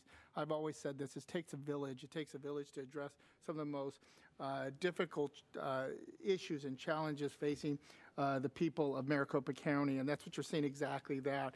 It's multiple levels of government coming together, maximizing their resources, putting their heads together, addressing some of these tough issues. Anything from retired or retirees and seniors, homeless veterans. We have children with disabilities, food insecurities, kindergarten, Head Start. These are all different areas throughout the county that we are partnering up with to address some of these issues. These are wraparound services. This isn't just housing. These are wraparound services. These are substance abuse. This is mental health. This is everything put together that we're going in. We're maximizing our resources. So I am just thrilled to see so many different partners throughout the county, so many different governments coming together to address some of the critical issues facing the people of Maricopa County. I am honored to make the motion. Thank you, Supervisor. We have a motion. I'll make a second with a comment. This is item 58 through 64, correct? Correct. Thank you, Steve. I think you've well said on some of the things that we are trying to accomplish with our federal tax money to coming back here to utilize for different municipalities and especially this county. So I appreciate your words. I do want to point out 64 just as a little trip down memory lane. When I was appointed to this board, this was one of the first things that I was able to accomplish with with the board previously, which was the moratorium on rules and regulations and regulatory burdens. I came onto this dais hearing loud and clear that we were having a problem with regulations just almost overrunning us on what was occurring in this state with and the growth and the burdens that was putting on the taxpayer. So we voted and created a system now that any new regulations has to go through, for us to consider, has to go through stakeholder groups so they can see what these regulations are about and if they will be helpful or hurtful or if we should implement them. And that has created, in this form of government, basically the greatest effect where we can study things before we bless them or don't bless them. And it will be, we can find out if it's a beneficial regulation versus just an added burden to business and the citizens. So I want to thank the previous boards for hearing this, and I want to thank you, Mr. Chairman, for realizing it was about to sunset. I want to thank the agencies because it creates extra work for the agencies to put these stakeholder groups together and get the citizens to come in and take a look at these regulations before we either bless them or not. Lots of them don't rise to the occasion of this board. So that is where freedom rings, and I appreciate that. So, Mr. Chairman, I think I gave a... You gave a second, yes. Any other comments? All those in favor, please say aye. Aye. Aye. Any opposed? That motion carries. Okay, under procurement, item 65, air quality tenant improvements. Under public defense services, item 66, amend the title 4E federal entitlement funding contract. Under public health, item 67 through 70, amend agreements, contracts, and IGAs with Northern Arizona University, CDC Foundation, Provider Tech LLC, Arizona Board of Regents. Item 71, accept grant funds from the Department of Health and Human Services. We have no speakers on this, so I will entertain a motion on items 65 through 71. Mr. Chairman, I move to approve items 65 through 71. Second. I have a second from Supervisor Gates. Any comments? All those in favor, please say aye. Aye. Aye. Aye. Any opposed? That motion carries. Under public health continued, item 72, agreement with Crichton Elementary School District. Item 73, certification of non-debarment or suspension for grant application. Item 74 through 77, IGAs with Arizona Department of Health Services, Arizona Department of Economic Security, and Arizona Board of Regents. Items 78 through 79, MOUs with United Prevention, 3PC, Peoria Primary Prevention, Arizona Department of Health Services. Items 80 and 81, purchase orders for IGAs with Arizona Department of Services. The board will now consider items 72 through 81. So moved. Second. We have a motion and a second. All in favor, please say aye. Aye. Aye. Aye. Aye. Any opposed? That motion carries. Under transportation, patent easement abandonment, road file number PAB-0231 is item 82. 83 is IGA with City of Surprise. 84, Federal Highway Administration Federal Aid Project Agreement. Items 85 through 88, transfer of county right-of-way to the City of Glendale as listed on the agenda. Item 89, easement right-of-way relocation assistance documents. The board will now consider items 82 through 89. Mr. Chairman, I move to approve items 82 through 89. We have a motion. Second. And a second. All those in favor, please say aye. Aye. Aye. Aye. Any opposed? Aye. That motion carries. Under setting of hearings, transportation, items 90 through 93, the road files as listed on the agenda. The board will now consider items 90 through 93.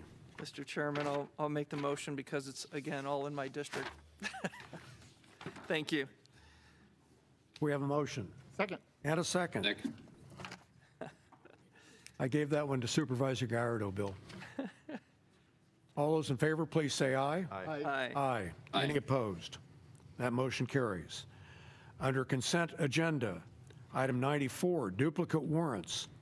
Items 95 and 96, donations. Item 97, stale dated warrants. 98, Head Start program reports. 99, minutes. Item 100, redemption of waivers for individuals and organizational exemptions. Item 101, treasurer's collection and disbursement summary. Item 102, secured, unsecured tax roll corrections.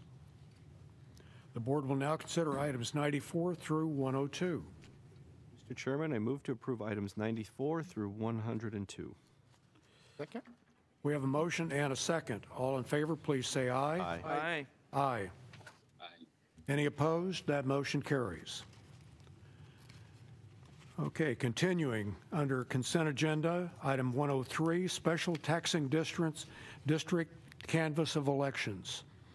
Item 104, abstract of the roll containing the valuation by taxing jurisdictions of all property in the county.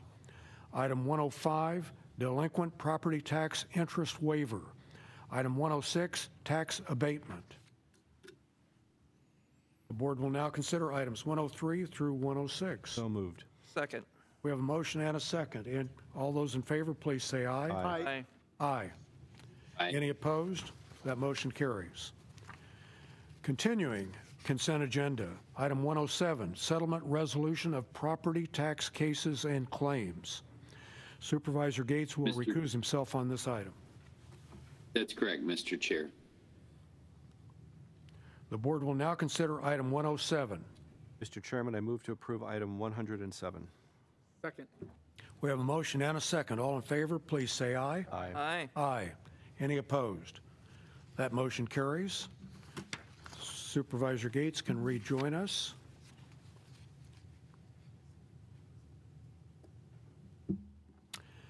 Okay, under Board of Supervisors addendum, Board of Supervisors 108, resignation of Sheriff Paul Penzone. Under County Attorney. Under County Attorney, 109, quarterly RICO expenditure application, item 110, competition impracticable.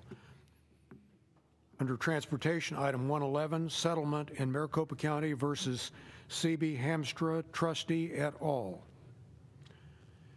The board will now consider items 108 through 111. Mr. Chairman, I motion to approve items 108 through 111. Mr. Chairman, I will second it. Just a quick comment to Sheriff Paul Penzone. Thank you for the service of Maricopa County, the people of Maricopa County. It is not easy to throw your name out there and run for office, and he did, and he won. The people of Maricopa County voted him in, and he has served the sheriff's office with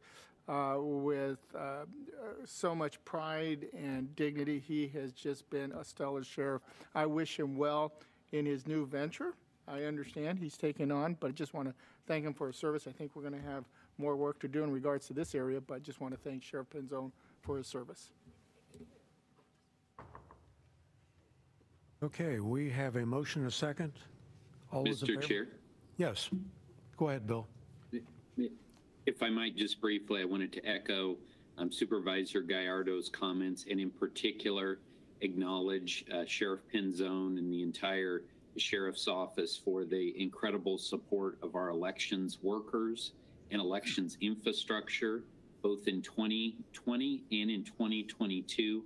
The partnership between the Board of Supervisors, the Recorder, and Sheriff Penzone was critical in holding this process together, our election system, and I wish him the very best. Thank you, Bill.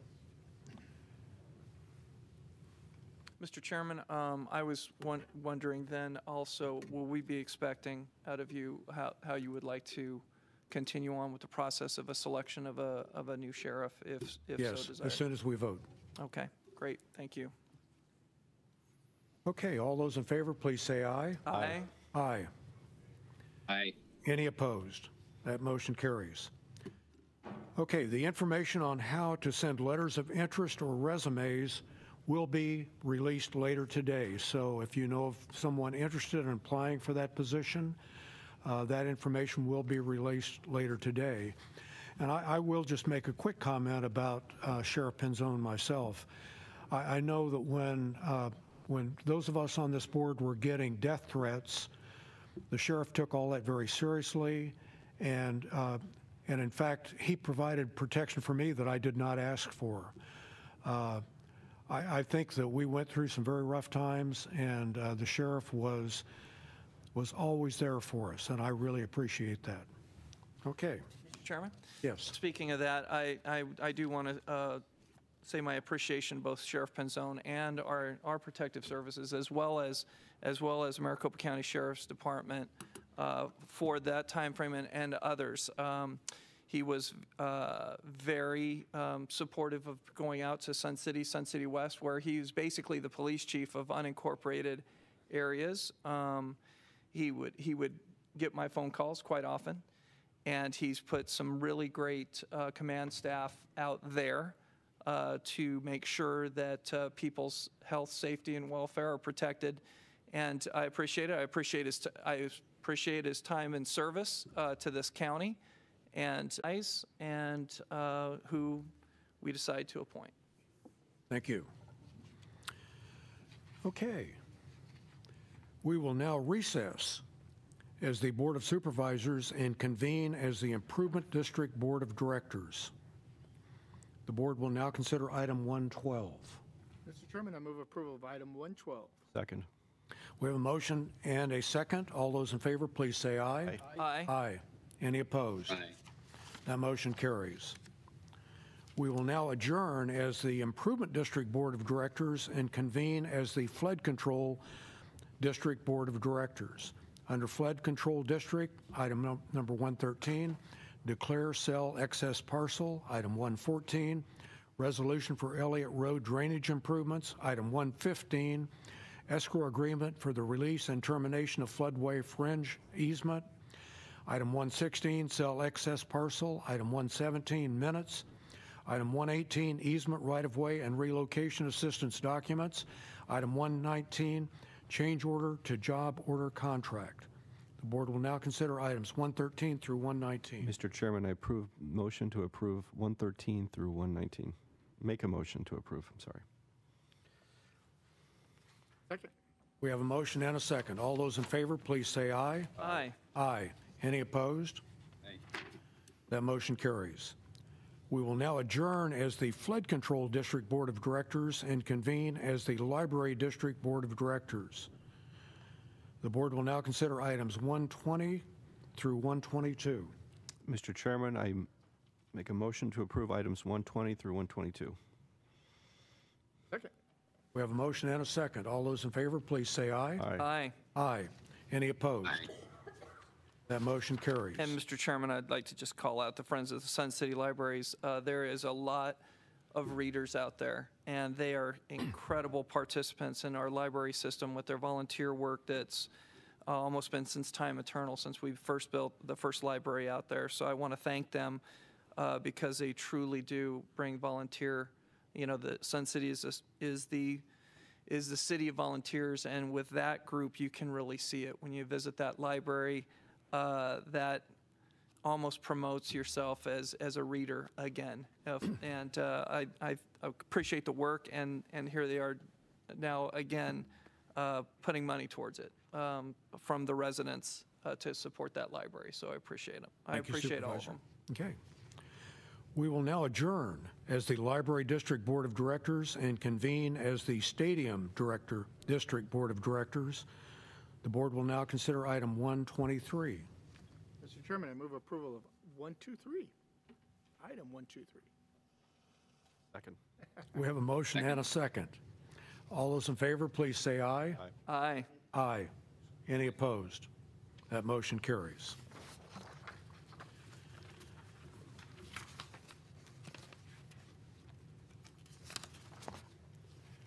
We will now adjourn as the Stadium District Board of Directors and reconvene as the Board of Supervisors. Madam Clerk, do we have anything to report regarding public comment, email responses? Chairman and Supervisors, we did receive one email regarding several of the agenda items, and that email with those comments have been shared with all of the board offices. I do have a few speaker forms that I will bring to you for requests to speak. Okay, thank you.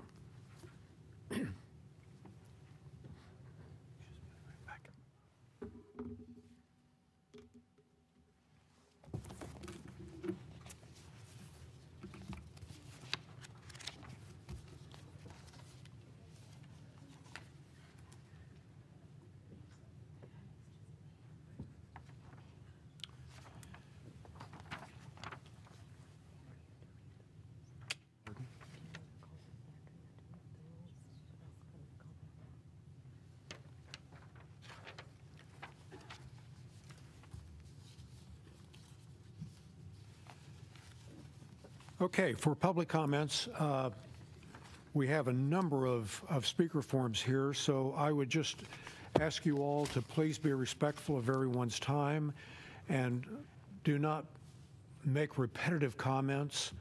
You know, I want to listen to all of you, so please be as succinct and brief as you can be. The first speaker is Leslie's.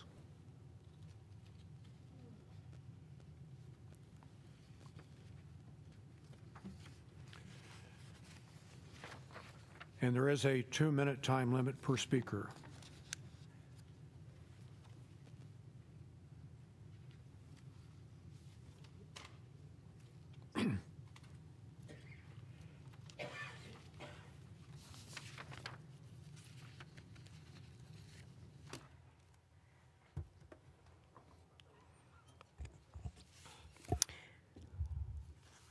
No, I haven't started speaking. That timer's going and I'm not even talking. I will respect that at the end. If you want to start now, please. Can't we just start it over so we don't have to worry about haggling? I won't haggle with you unless you keep talking now. Okay. All right, so what you all have there that I handed you, it says U.S. Constitution, Article 2, Section 4. The citizens of each state shall be entitled to all privileges and immunities of citizens in the several states. Therefore, all constitutional, right here, it says all constitutional things, or even in different states, apply to us. South Carolina Constitution, Article 2, Section 1, elections shall be by secret ballot. Protection of right of suffrage. All elections by the people shall be a secret ballot, but the ballot should not be counted in secret. The right of the suffrage as regulated in the Constitution shall be protected by the laws regulated elections and prohibiting under adequate penalties all undue influence of power, bribery, tumult, and improper conduct. Now I'm going to take you down to, so that lets us know, secret ballot. Those machines, the minute they go in, we don't know what happened to our vote. One day, one vote, paper ballot, hand count. Here's another constitutional law that supports that. It's not a slogan, it's an actual constitutional law. Arizona Constitution, Article 7, Section 11, general elections. It says the date there should be general election of the representatives in Congress and of the state, country, and precinct officers. That's one of the only things that's involved in our elections lately that's actually right. There should be precinct officers. First Tuesday after the first Monday in November. That's the Arizona Constitution. This right here says you cannot take my water. Article 2, Section 4. 5 of these were eaten by one of the people in here. This got through, but we couldn't bring our basic water. We need you guys to understand that child sex slavery is affected by fraudulent elections. Children are being raped while we're talking. Their guts are being cut open and their organs being sold. Elections are a serious matter. We need you to stick to the Constitution. You will be responsible for God Almighty. Thank you. How do I know that that was my minutes? See, that's why I said to reset it, so you guys wouldn't do this haggling thing. Revelations 2:20. You know, you're talking about things. Hold you responsible. You're talking about things that we've already taken care of. So please don't. You have not taken care of it. We still have issues involved in our elections. We still have election interference. Please. Cutting into everyone's time. Jerome Davis.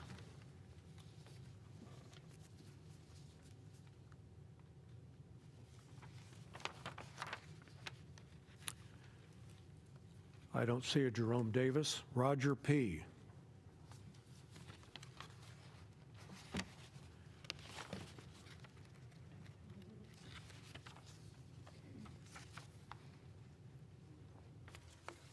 Good morning, Chair, Supervisors. Roger Pickerel. I usually don't need these, but that's okay. I want to speak about the writ of quo warranto that we presented to the court system by the authors and creators of Daniel Clayton Wood, sui juris, Deborah Ann Boehm, sui juris, Brian Edward Steiner, sui juris, and Joseph Michael Grimm, sui juris. Authorized King James Version Romans 13:1-2. Let every soul be subject unto the higher powers, for there is no power but of God. The powers that be are ordained of God. Whosoever therefore resisteth the power, resisteth the ordinance of God. And that resist shall receive to themselves damnation. Maxims of Law, Charles A. Wiseman, 1990, says, Maximum 51:0. All political power is inherent in the people by decree of God. Thus none can exist except it by derived from them. American maxim. Maxim 51K states, the law is not to be violated by those in government.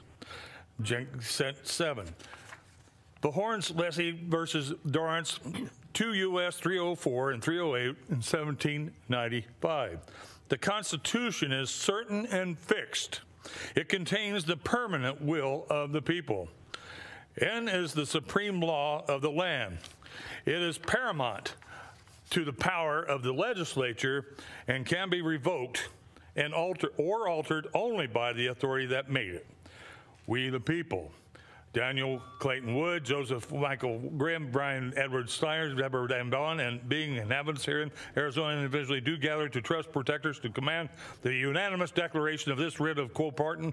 We, the people, state that all trustee servants and all members of the government are in absolute breach and contempt Thank you, Roger. of the Arizona United States constitutions and are without authority. The United States of America and Arizona governments in whole have been and currently are operating in unconstitutional form of the government. Thank you, Roger.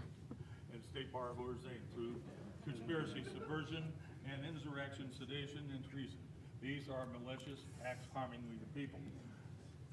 I'm sorry, my tongue got found. I just didn't finish what I was thinking I wanted to say. God bless you. Cerise.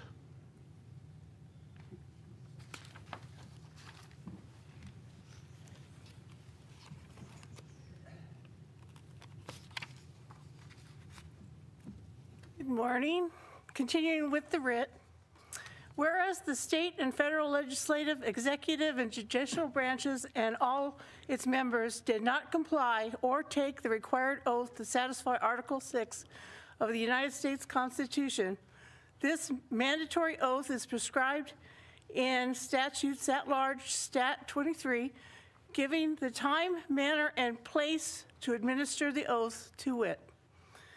There is no record or certificate which would provide evidence of constitutional authority. Therefore, all government officials, all members within the United States of America and within the states have no authority to be seated, take office, receive compensation, or discharge any duties of any office, state or federal. We the people have shown in a court of record by way of writ of prohibition, writ of subpoena, duces tecum, and writ of contempt of subpoena, duces tecum, elected or appointed, whichever the case may be, have not taken the required oath or oaths mandated in the United States Constitution. We the people hereby declare that the government as a whole is dissolved.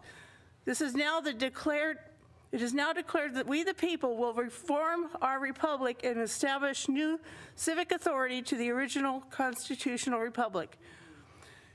Statutes at Large 1, Stat 23, Article 6 requires the oath to wit that I, A.B., do solemnly swear or affirm, as the case may be, that I will support the Constitution of the United States.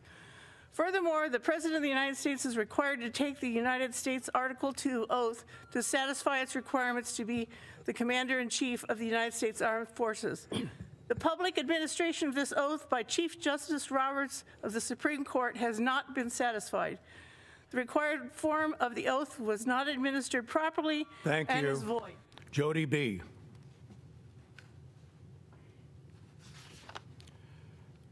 And behind her will be Laura W.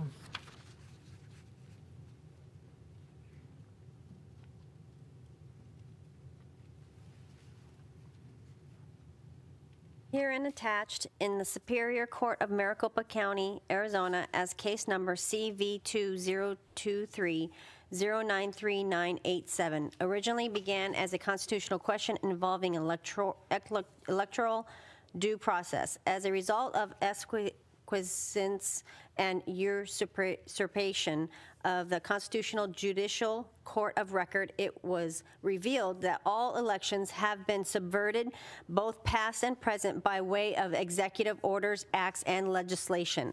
The following aided in the subversion of the people's elections: government officials, its members, corporations, agencies, associations, and parties.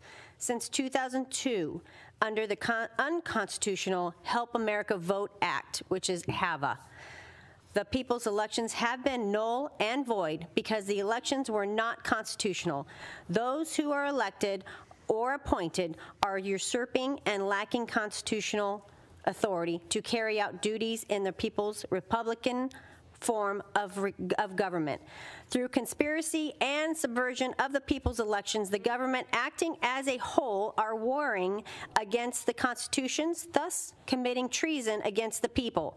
We, the people, do declare that all elections since 2002 have been and are unconstitutional. The people do declare that our Republican form of government has been vacated. See remonstrance by affidavit, original writ, and the writ of default. And I did give you some champagne. I thought I could see something different from you all. I thought we could have a celebration for New Year and that you would hopefully be for the people, but apparently you were not. So I want my champagne back. You are so still going evil against the people, not going with God. Say it. Say it. Laura. Next up will be Roger L. Continuing the document, whereas executive orders, acts, and legislation which were created unconstitutionally by government officials and members thereof redelegated powers through the National Industrial Recovery Act, NIRA, through the NIRA, the Administrative Act, and Administrative Procedures Act. The people's life, liberty, private affairs, and property have been deceitfully imposed upon. These executive orders, acts, and legislation are in direct violation of the state and federal mandatory constitutional provisions establishing the separation of powers. These executive orders, acts, and legislation have created unconstitutional administrations and agencies through the subverting of the Republican form of government into a democracy. The current unconstitutional democratic form of government is by way of tyranny being deceitfully imposed upon the people. See the following: the June 1933 Article National Industrial Recovery Act, without having authority, created the National Recovery Act. In 1935, the United States Supreme Court unanimously decided in Scheckler Poultry Corporation versus United States 291.US 117 that the National Recovery Act is unconstitutional. It was determined by the Supreme Court that even though they, in their opinion, ruled these acts as unconstitutional, it was up to the people to abolish all unconstitutional acts. We, the people, here and now declare these unconstitutional unconstitutional acts abolished. Scheckler Poultry Corporation versus United States 291.US 117. It is a continuing and vital principle that the people are free to withdraw authority which they have conferred, and when withdrawn, neither Congress nor the courts can assume the right to continue to exercise it. P291 US 226. See attached original writ, writ of default judgment, writ of prohibition, writ of ducis tectum, writ of contempt of ducis tectum, and writ of contempt of the Arizona United States Constitution, remonstrances, notices, and affidavits. Thank you.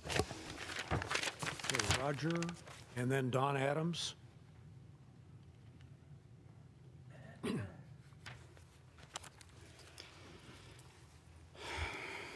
Continuing. Writ of order. Quoting from Authorized King James Version, Ezra, chapter 7, verse 26. I quote, "And whoever will not do the law of thy God and the law of the king, let judgment be executed speedily upon him, whether it be unto death, or to banishment, or to confiscation of goods, or to imprisonment." Close quote. We the people, having all political power inherent to us by God Almighty and being creators of the United States and state constitutions, and by our will, reestablished our constitutional Republican form of government by way of a new guard civil authority. We the people hereby invoke our responsibilities as trust protectors. We the people hereby issue this writ of quo warranto and command our armed forces of the United States and Arizona militia to arrest this insurrection immediately. We the people command our armed forces of the United States, the Arizona militia, to discharge all federal and state elected and appointed members immediately. This is a matter of necessity and is essential for the people to reestablish this republic to its original form. We the people command our armed forces of the United States and the Arizona militia to assist in providing a continuity of government throughout the federal and state governments in coordination with the people. The people, by way of writ of election, will assemble and begin the reforming process of reestablishing their Republican form of government. Furthermore, it is ordered that the armed forces of the United States and Arizona militia are to provide protection at all polling locations in Arizona during the people's election process. Thank you. Don Adams, and then Ray Michaels. We the people command our Air Force of the United States and the Arizona militia without delay to conduct military tribunals and hold all these responsible for sedition, subversion, conspiracy, and insurrection and treason against the United States, Arizona, and the people as the inhabitants within. Romans 2:12 and 13, for as many as have sinned without law shall also perish without law, and as many as have sinned in the law shall be judged by the law. For not the hearers of the law are just before God, but the doers of the law shall be justified. Dated the 8th of November, in the year of our Lord, 2023, my solemn asseveration with God and the Father as our witness by a living soul in the form of a man, one of the people created by God, the Trinity of heart, mind, and soul with the court of conscience. This instrument was prepared as my free will act and deed executed below under my hand and seal. Psalms 118, 19 through 24. Open to me the gates of righteousness. I will go on into them and I will praise the Lord. This gate of the Lord into which the righteous shall enter, I will praise thee, for thou hast heard me and art become my salvation, the stone which the builder refuses is become the headstone of the corner. This is the Lord doing. It is marvelous in our eyes. This is the day which the Lord hath made. We will rejoice and be glad in it. And all the people said, Amen. Ray Michaels, and then Michelle Stapley. Chair, board members, Ray Michaels, LDA Chair. I want you all to know that we pray for you. Yes. We pray for all of our leaders. We pray for all the people that we, the people, put in place. And we come to you not as individuals. We're not attacking you on an individual basis. And just as God loves the sinner, but he hates the sin, we love you too, but we are not pleased as we, the people, on some of the decisions that you've been making. And everybody here today who's speaking, we're here voluntarily. We don't get paid to do this. I have a volunteer position because we are servants. You are here on the public dole. You're paid to be here. And I see that Bill Gates has left, but he's supposed to be here. He's supposed to be representing us. I'm not sure where we lost our way, where we forgot about the foundation of our governmental system, why we left England and why we didn't want to be under that authority. You see, it's God, it's man, it's the law of nature and nature's God, and we create government that is supposed to protect our rights, our liberties, and our freedoms directly from God. Here's a quote from the Bible. I know a lot of people are doing this. This is Matthew 6:24. No man can serve two masters. Either he shall hate the one and love the other, or else he shall lean to the one and despise the other. You cannot serve two masters. You cannot serve God and riches. So I'm wondering, if you hear it from a majority of the people that we're not happy, and we're here voluntarily, I'm just wondering, where did we lose our way? And maybe we can reflect on that.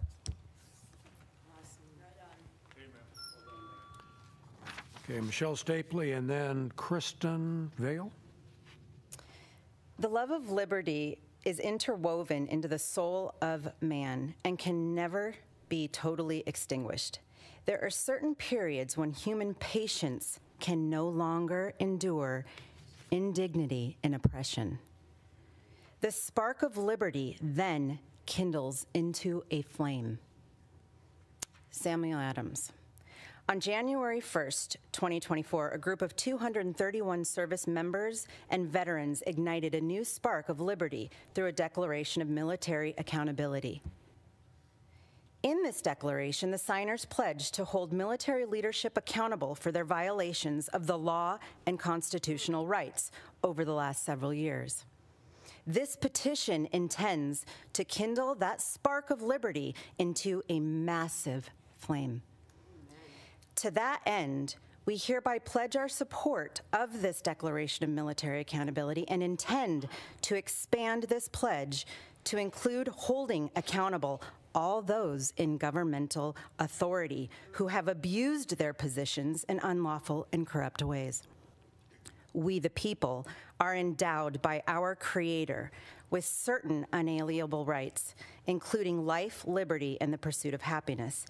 As the Declaration of Independence notes, governments are instituted among men, deriving their just powers from the consent of the governed. That whenever any form of government becomes destructive of these ends, it is the right of the people to alter or abolish it. We no longer consent to the governed by those who use their positions to enrich themselves and who pursue un-American agendas at the expense of the governed. It is our birthright, therefore, as Americans, we demand and enact the changes we require in the government of our nation. I encourage you to look up Executive Order 138 Kristen Vale, and next up will be Tom Arnold.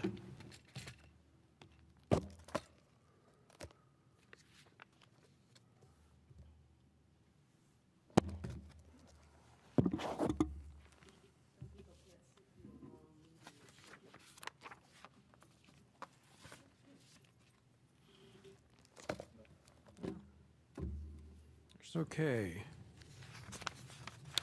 Next up is Tom Arnold.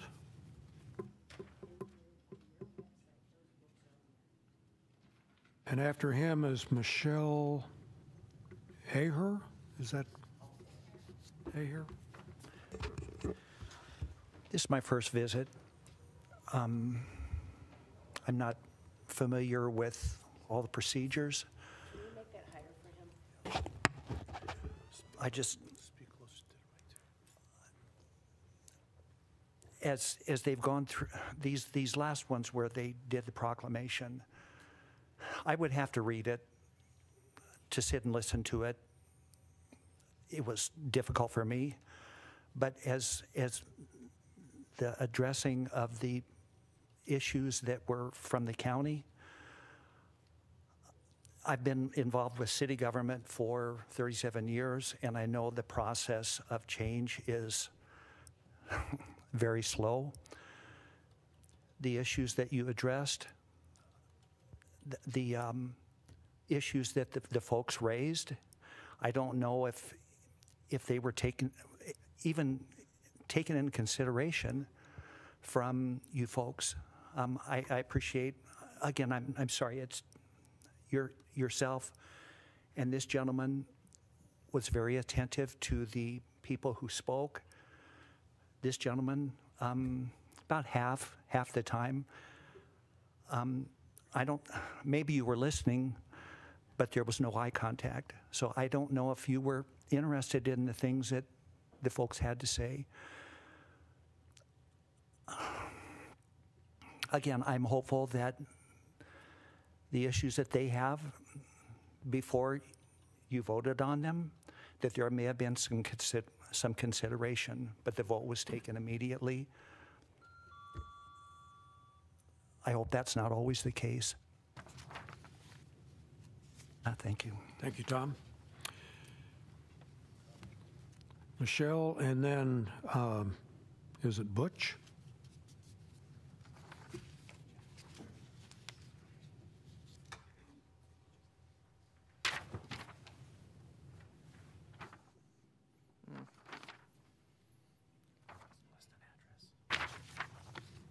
Yes, please. Michelle Altair, Chairman of Legislative District 23 and Senate for candidate in that same district.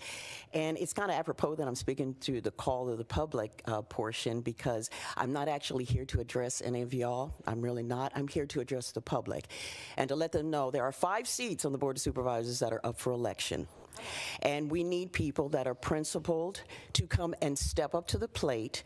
And you know, it's like, yeah, you see things that are wrong, but we need people that with some backbone, that are disciples of Christ, to rise up in this hour, because we are in a spiritual battle.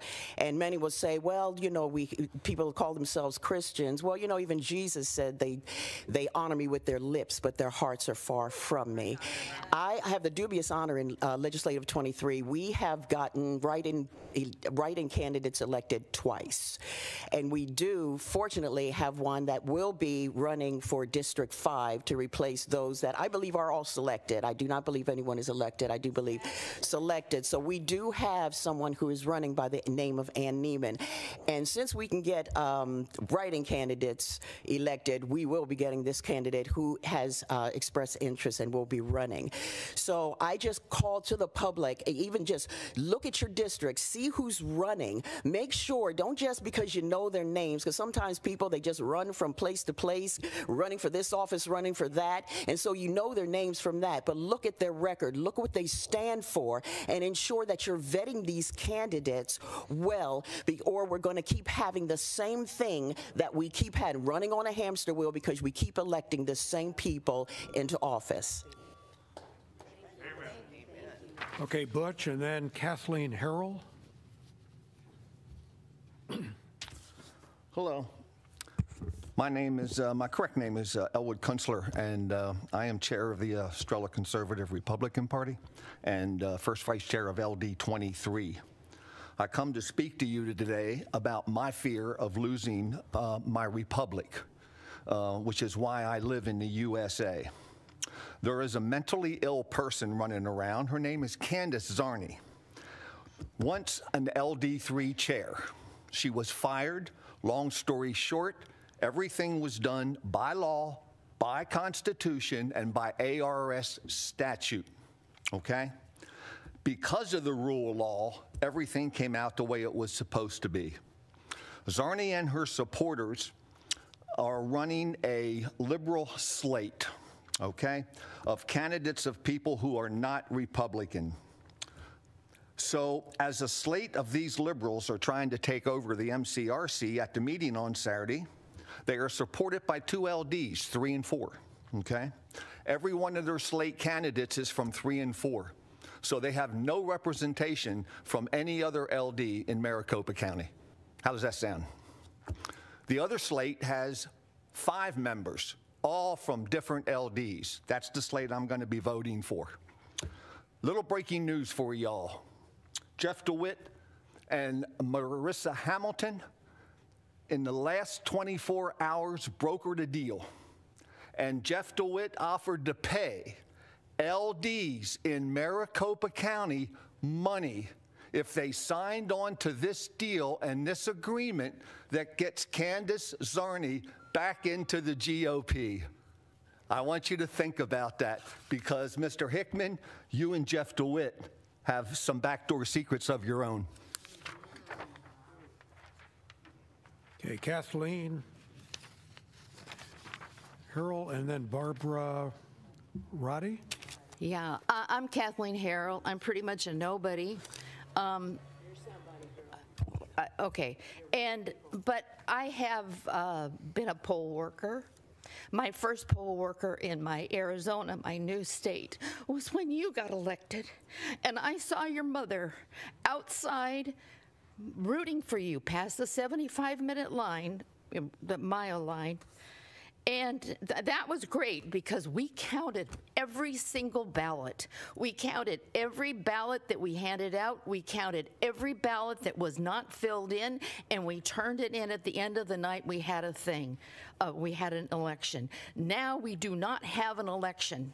We do not have an election. We have machines that take it away from us.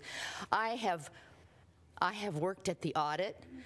I never saw a folded ballot. Never, ever saw a folded ballot. I folded them, but I never recounted them. No. And when I was doing canvassing, I ran into a little senior living facility, ones that are very active. They had a bigger parking lot than the Fry's grocery store. Well, 55 people out of the 345 residents did not have a complete address listed with the Maricopa County public records. Somehow, 47 of those 55 people voted by mail. How did that happen? I think that if we have one illegal ballot, that should cause us, you and me, to stop the machines. If we have one disenfranchised voter, it must cause us to call for a new election. Not just call for it, but scream for it, because we're being cheated. We are being cheated by the people that run the machines and take care of the ballots. We need to do it ourselves again like we used to. I was proud of Arizona, but now it is an embarrassment to live in Maricopa County. Okay, Barbara, and then Jeff Caldwell.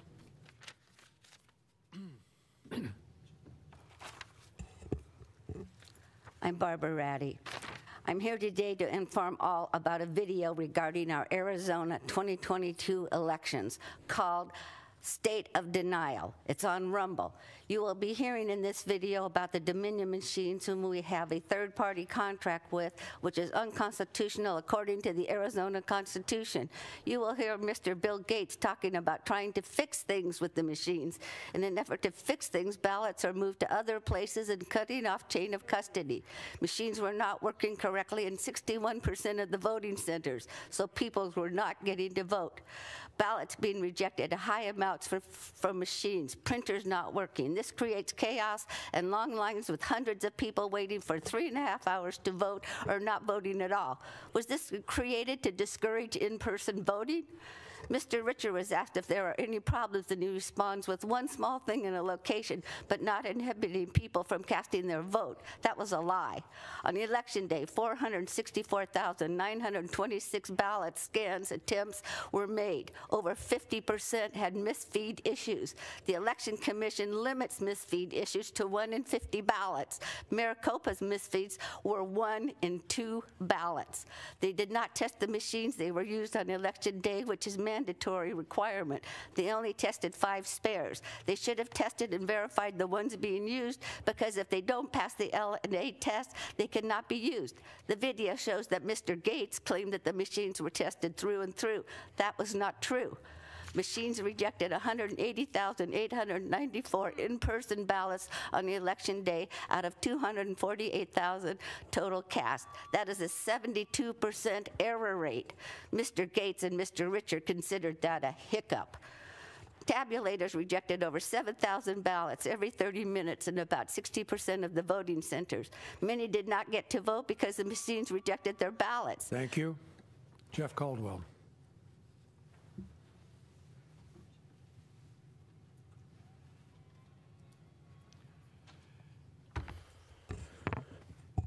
Chair, Supervisors, to be clear, my comment is a direct criticism over the scheme created by Maricopa County of who is the official officer over our elections. Since Bill Gates was assigned by Chair Sellers oversight over the elections, who is the official officer on record for the election operations? The MOU creates a confusing framework of responsibility. Scott Jarrett is the election director, but then Bill Gates' chief of staff has oversight over him, and then he reports to the county recorder, who then reports to you, the Board of Supervisors. But last week, you assigned Bill Gates since he's not running for re-election. Does Stephen Richer oversee his own election? He is running for office. To be clear, this is a direct criticism over your decision to appoint Bill Gates over the elections as creating a confusing scheme so that it's unclear who is the official officer over the elections. Additionally, Bill Gates' response to the printer issues on Election Day was a misinformation video telling voters they could leave after checking in and did not talk about checking out prior to leaving. Huge problem. This suppressed many voters. We talked to many people who decided not to vote because they saw on the news that there was major problems and long lines. According to the Ombudsman's guidance, Chair, you can respond to criticism during public comment period. Chairman, please declare to us here today who is the official election official, there you go, overseeing the election. Thank you. Well, Mr. Chairman, I just want to have a discussion with you real quick. And I know I was chairman last year, and quite often when in a chairman's address, you're able to ask your colleagues to help you in certain areas. From the corner, let him run the meeting. You're sitting here handling him. He could have answered the question. You're handling him. Be quiet. God. So Jack, I want to let you know, I appreciate you asking me. Okay, any more outbursts, I'll ask you to leave the meeting. Thank you. I appreciate you asking me to throw myself back at workforce development on that same speech. And I know that you're asking all of us to be able to look into our lives and be able to perform some functions for you, but that doesn't mean you're defecting or overstepping the bounds of running something. You're just asking us for our help, if we can give it. So I want to be clear. That's the way I understood it with Bill Gates. He has some experience. He was an election law lawyer. You've asked things for Tom to do for you. You've asked things from Steve Garrow to help with the homelessness situation that he's thrown himself in. So I just want to make sure that I know you've been very clear about that. Okay? Thank you. One more outburst and you will leave the room. You know, I have been very patient with all of you, but you're making it difficult. Next up is Mike, and I can't. That's it. Public comment. We do not respond. We do not respond to public comments in our meeting. The criticism is that you guys are not letting us know who's in charge of the election. There's your criticism. Can you answer it? Who is in charge of the elections is very, very clear if you do your homework. Next up. Tell us who it is, because we can't. Okay, please remove her. Yeah. Oh, jeez. Security. Jack, who's next? Yeah. Mike, I cannot make out the last name on the sheet. The Maricopa site, you guys are promoting perverted books for kids. Go. Ladies and gentlemen of the audience, I'd like to apologize for my scratchy voice. I've had 7 packs of Reese's now, and I'm really in need of some water. Some water would have been nice. But back to the, thank you. Second and fourth, Okay, thank you. Now, back to the issue at hand. We know that the election is coming up, the primary. We got 4 rhinos up here coming up for August re-election. No, 3 because of Mr. Not in the meeting not being there. And what we're also looking at is how many headaches as a poll worker have I had to deal with? How many headaches as a suicide hotline staffer have I had to deal with that were caused by you guys, from people that have lost their way of life, they've lost their hope, their liberty, any chance at normalcy, and then all of a sudden they have to deal with that drama. I have to deal with that drama. Clearly, you're not dealing with that drama, because it's obvious that these guys want all of you. Look at yourselves. You're happy. You're strong. I look in your eyes and I see hopes, I see fears, I see kindness, I see passion, and I see joy. I look at these guys and I listen to their voices, and they're 625, count them, eyes, they have said today, with cold, lifeless, dead voices, eyes, and not a single nay the entire time we've been here. And that is why I'm thinking about this, and you guys, you in particular, Thomas Galvin, are going to get put in the same position we are when Michelle Ugenti-Rita, who I look at, and I don't see a cold, dead-eyed weakling. I see someone with fire and passion that wants to fight for us and wants to give us hope. And I'm looking forward to her putting you in all of our situation. I am so looking forward to her putting you out of a job. Remember the name Michelle Ugenti-Rita come August, and that she's running against, well, this thing. Thank you. Luke Portell. I'm sorry, what was your name, sir? What's your name?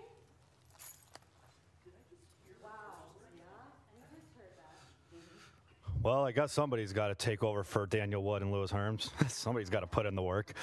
But anyway, I just want to let everybody know, everybody keeps talking about the election. I just want to make it clear that it was Donald Trump and Carrie Lake that endorsed DeWitt, and not one MAGA Republican or a so-called MAGA conservative helped us with 2289. I was part of the grassroots that led that effort. We busted our butts on that bill, and the 3 people that worked hard on that bill all got primaried by the Trump cabal.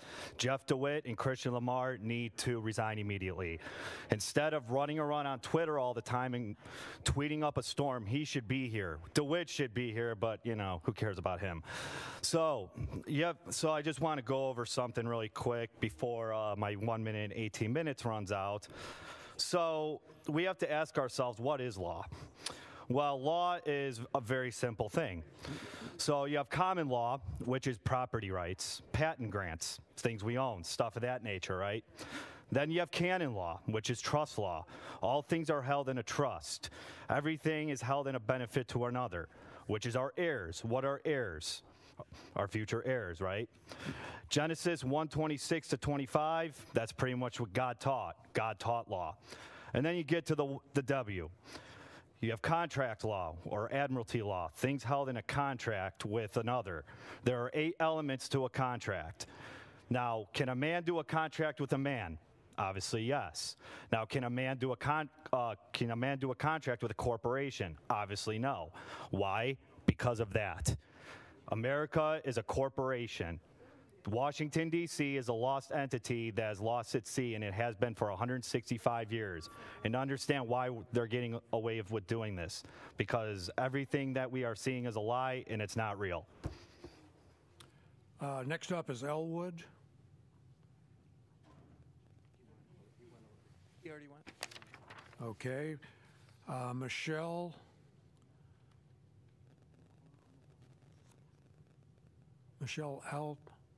Althier. Florence Smith.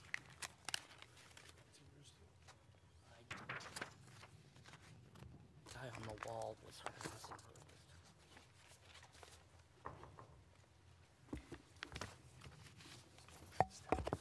Okay. Thanks. After the 2020 election, I did a lot of research, especially reading affidavits that people had written who were there. And I turned my research into a book. It's Testimony of Fraud in the 2020 Michigan election, listening to those who were there. And one of the chapters deals with machines. Machines are a big problem. I really hope that you can do something about it. I'm just going to give a few examples of things that machines do. Here is well, hundreds of years when we voted, we never had fractional votes. If you look at this, all the votes are fractional. How does that happen? Well, look carefully at the line that's in white. This is when one vote comes in. What is the one vote? Who is it for? It's 66% for Joe Biden and 32% for Trump. That's what happens when you have fractional votes. In Windham County, New Hampshire, the votes that came in were folded, and along the fold line, there was a votable bubble, and so all the votable bubbles counted as a vote, even though people did not mark them. So they also ran them through different machines to see if they would come out the same, and they got all sorts of different results, so the machines did not come out the same in there. There's also video on the internet of poll pads, which a lady was recording to see how many people had voted at their poll, and all of a sudden the poll starts going and going, and it's adding numbers to it. And you can hear in the background, it was happening to all the people. All the poll workers were having numbers added to their polls. There's another YouTube that shows an election supervisor. Thank you. And I'll just make one more comment. I think that I have really tried to be as patient as possible today. I've tried to listen to every speaker that we've had. I will not tolerate disruptive outbursts. That's not what this meeting is about. If that's what you come here for, then you will be excluded from the meeting, just so everyone knows. Okay, we will now move to Supervisor Summary of Current Events. County Manager. Nothing today, Chairman. Thank you. Supervisor Hickman. I was trying to get you under 12 at noon, so nothing today, Mr. Chairman. Thank you. Supervisor Galvin. Mr. Chairman, thank you. Congratulations on your first meeting. I think you handled it with dignity and aplomb. Just want to say last night I spoke at the Lions Club at Leisure World. Wonderful people, great questions. Earlier this week I attended the Governor's State of the State speech in the East Valley. I was really disappointed that Governor Hobbs made no mention of elections, of our election workers who have been through a lot, not just in Maricopa County, but in all 15 counties. And I also attended the Chamber's Legislative Forecast Luncheon. I think Speaker Toma and Senate President Peterson made some very good arguments about why they have an agenda for this year's legislative session, and I hope Governor Hobbs works with them. And I wish all the luck to the legislature and to our leadership at the state capitol, because our state needs it. Thank you.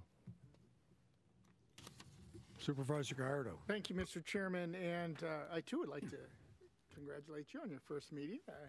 You handled it very well. It's not easy. I know when people are not really talking about issues but throwing rocks at us, but you handled it well. Let everyone have their their opportunity to speak at the podium. I do want to go back just in the beginning of the meeting. I know we had the resolutions being passed around for us to sign on Stand Up, Speak Out, and how important it is. It is so critical for our young people now. I will advocate for young people till the day I die. I really will, because I see the challenges every day that they face. But one of the things that caught me too, and it got me thinking as I was coming in, was that yes, it's focused on the campus, but that particular statement even takes part off campus. These kids are facing and seeing so many things right now that it's important for us to not only offer support and encouragement and helping our young people, but really to talk about the importance of supporting your young classmates, helping your younger brothers and sisters and relatives and so on. So it's so important for us to continue that message. It shouldn't just be on in January where we honor Stand Up, Speak Out. It's year round. It's year round that we continue to have that message and continue to push that. So I want to thank you once again, Mr. Chairman, for placing it on the agenda. I think we've had it for quite so many years now. And I think we should continue to do it and continue to work with our school districts. So many school districts have joined in, signed up. I remember it was just probably one school district or two, and now you have literally almost hundreds of them that have signed up. So that's a great news there. I do want to. I know we're gearing up this weekend, the 3-day weekend, honoring Dr. Martin Luther King. I'll be participating in a number of events, starting with our very own this Thursday up on the second floor with our county employees. We have these luncheon. That luncheon sold out in hours. I mean, it just packed the room so quickly. So I look forward to having our MLK luncheon on the second floor. And throughout the whole weekend, there's the breakfast on Friday morning as well. And then we have the march and the celebration Monday morning as well at Mayor Park. So much going on, but I just want to wish everyone a safe 3-day holiday and look forward to a great year. Thank you, Supervisor. And I'll be brief. When I spoke at an event recently, I said, when a politician says, I'll be brief, you should make yourself comfortable. But I really am very involved in my community. I go around to a lot of events just so I can listen to all of our constituents and our leadership in all those different communities.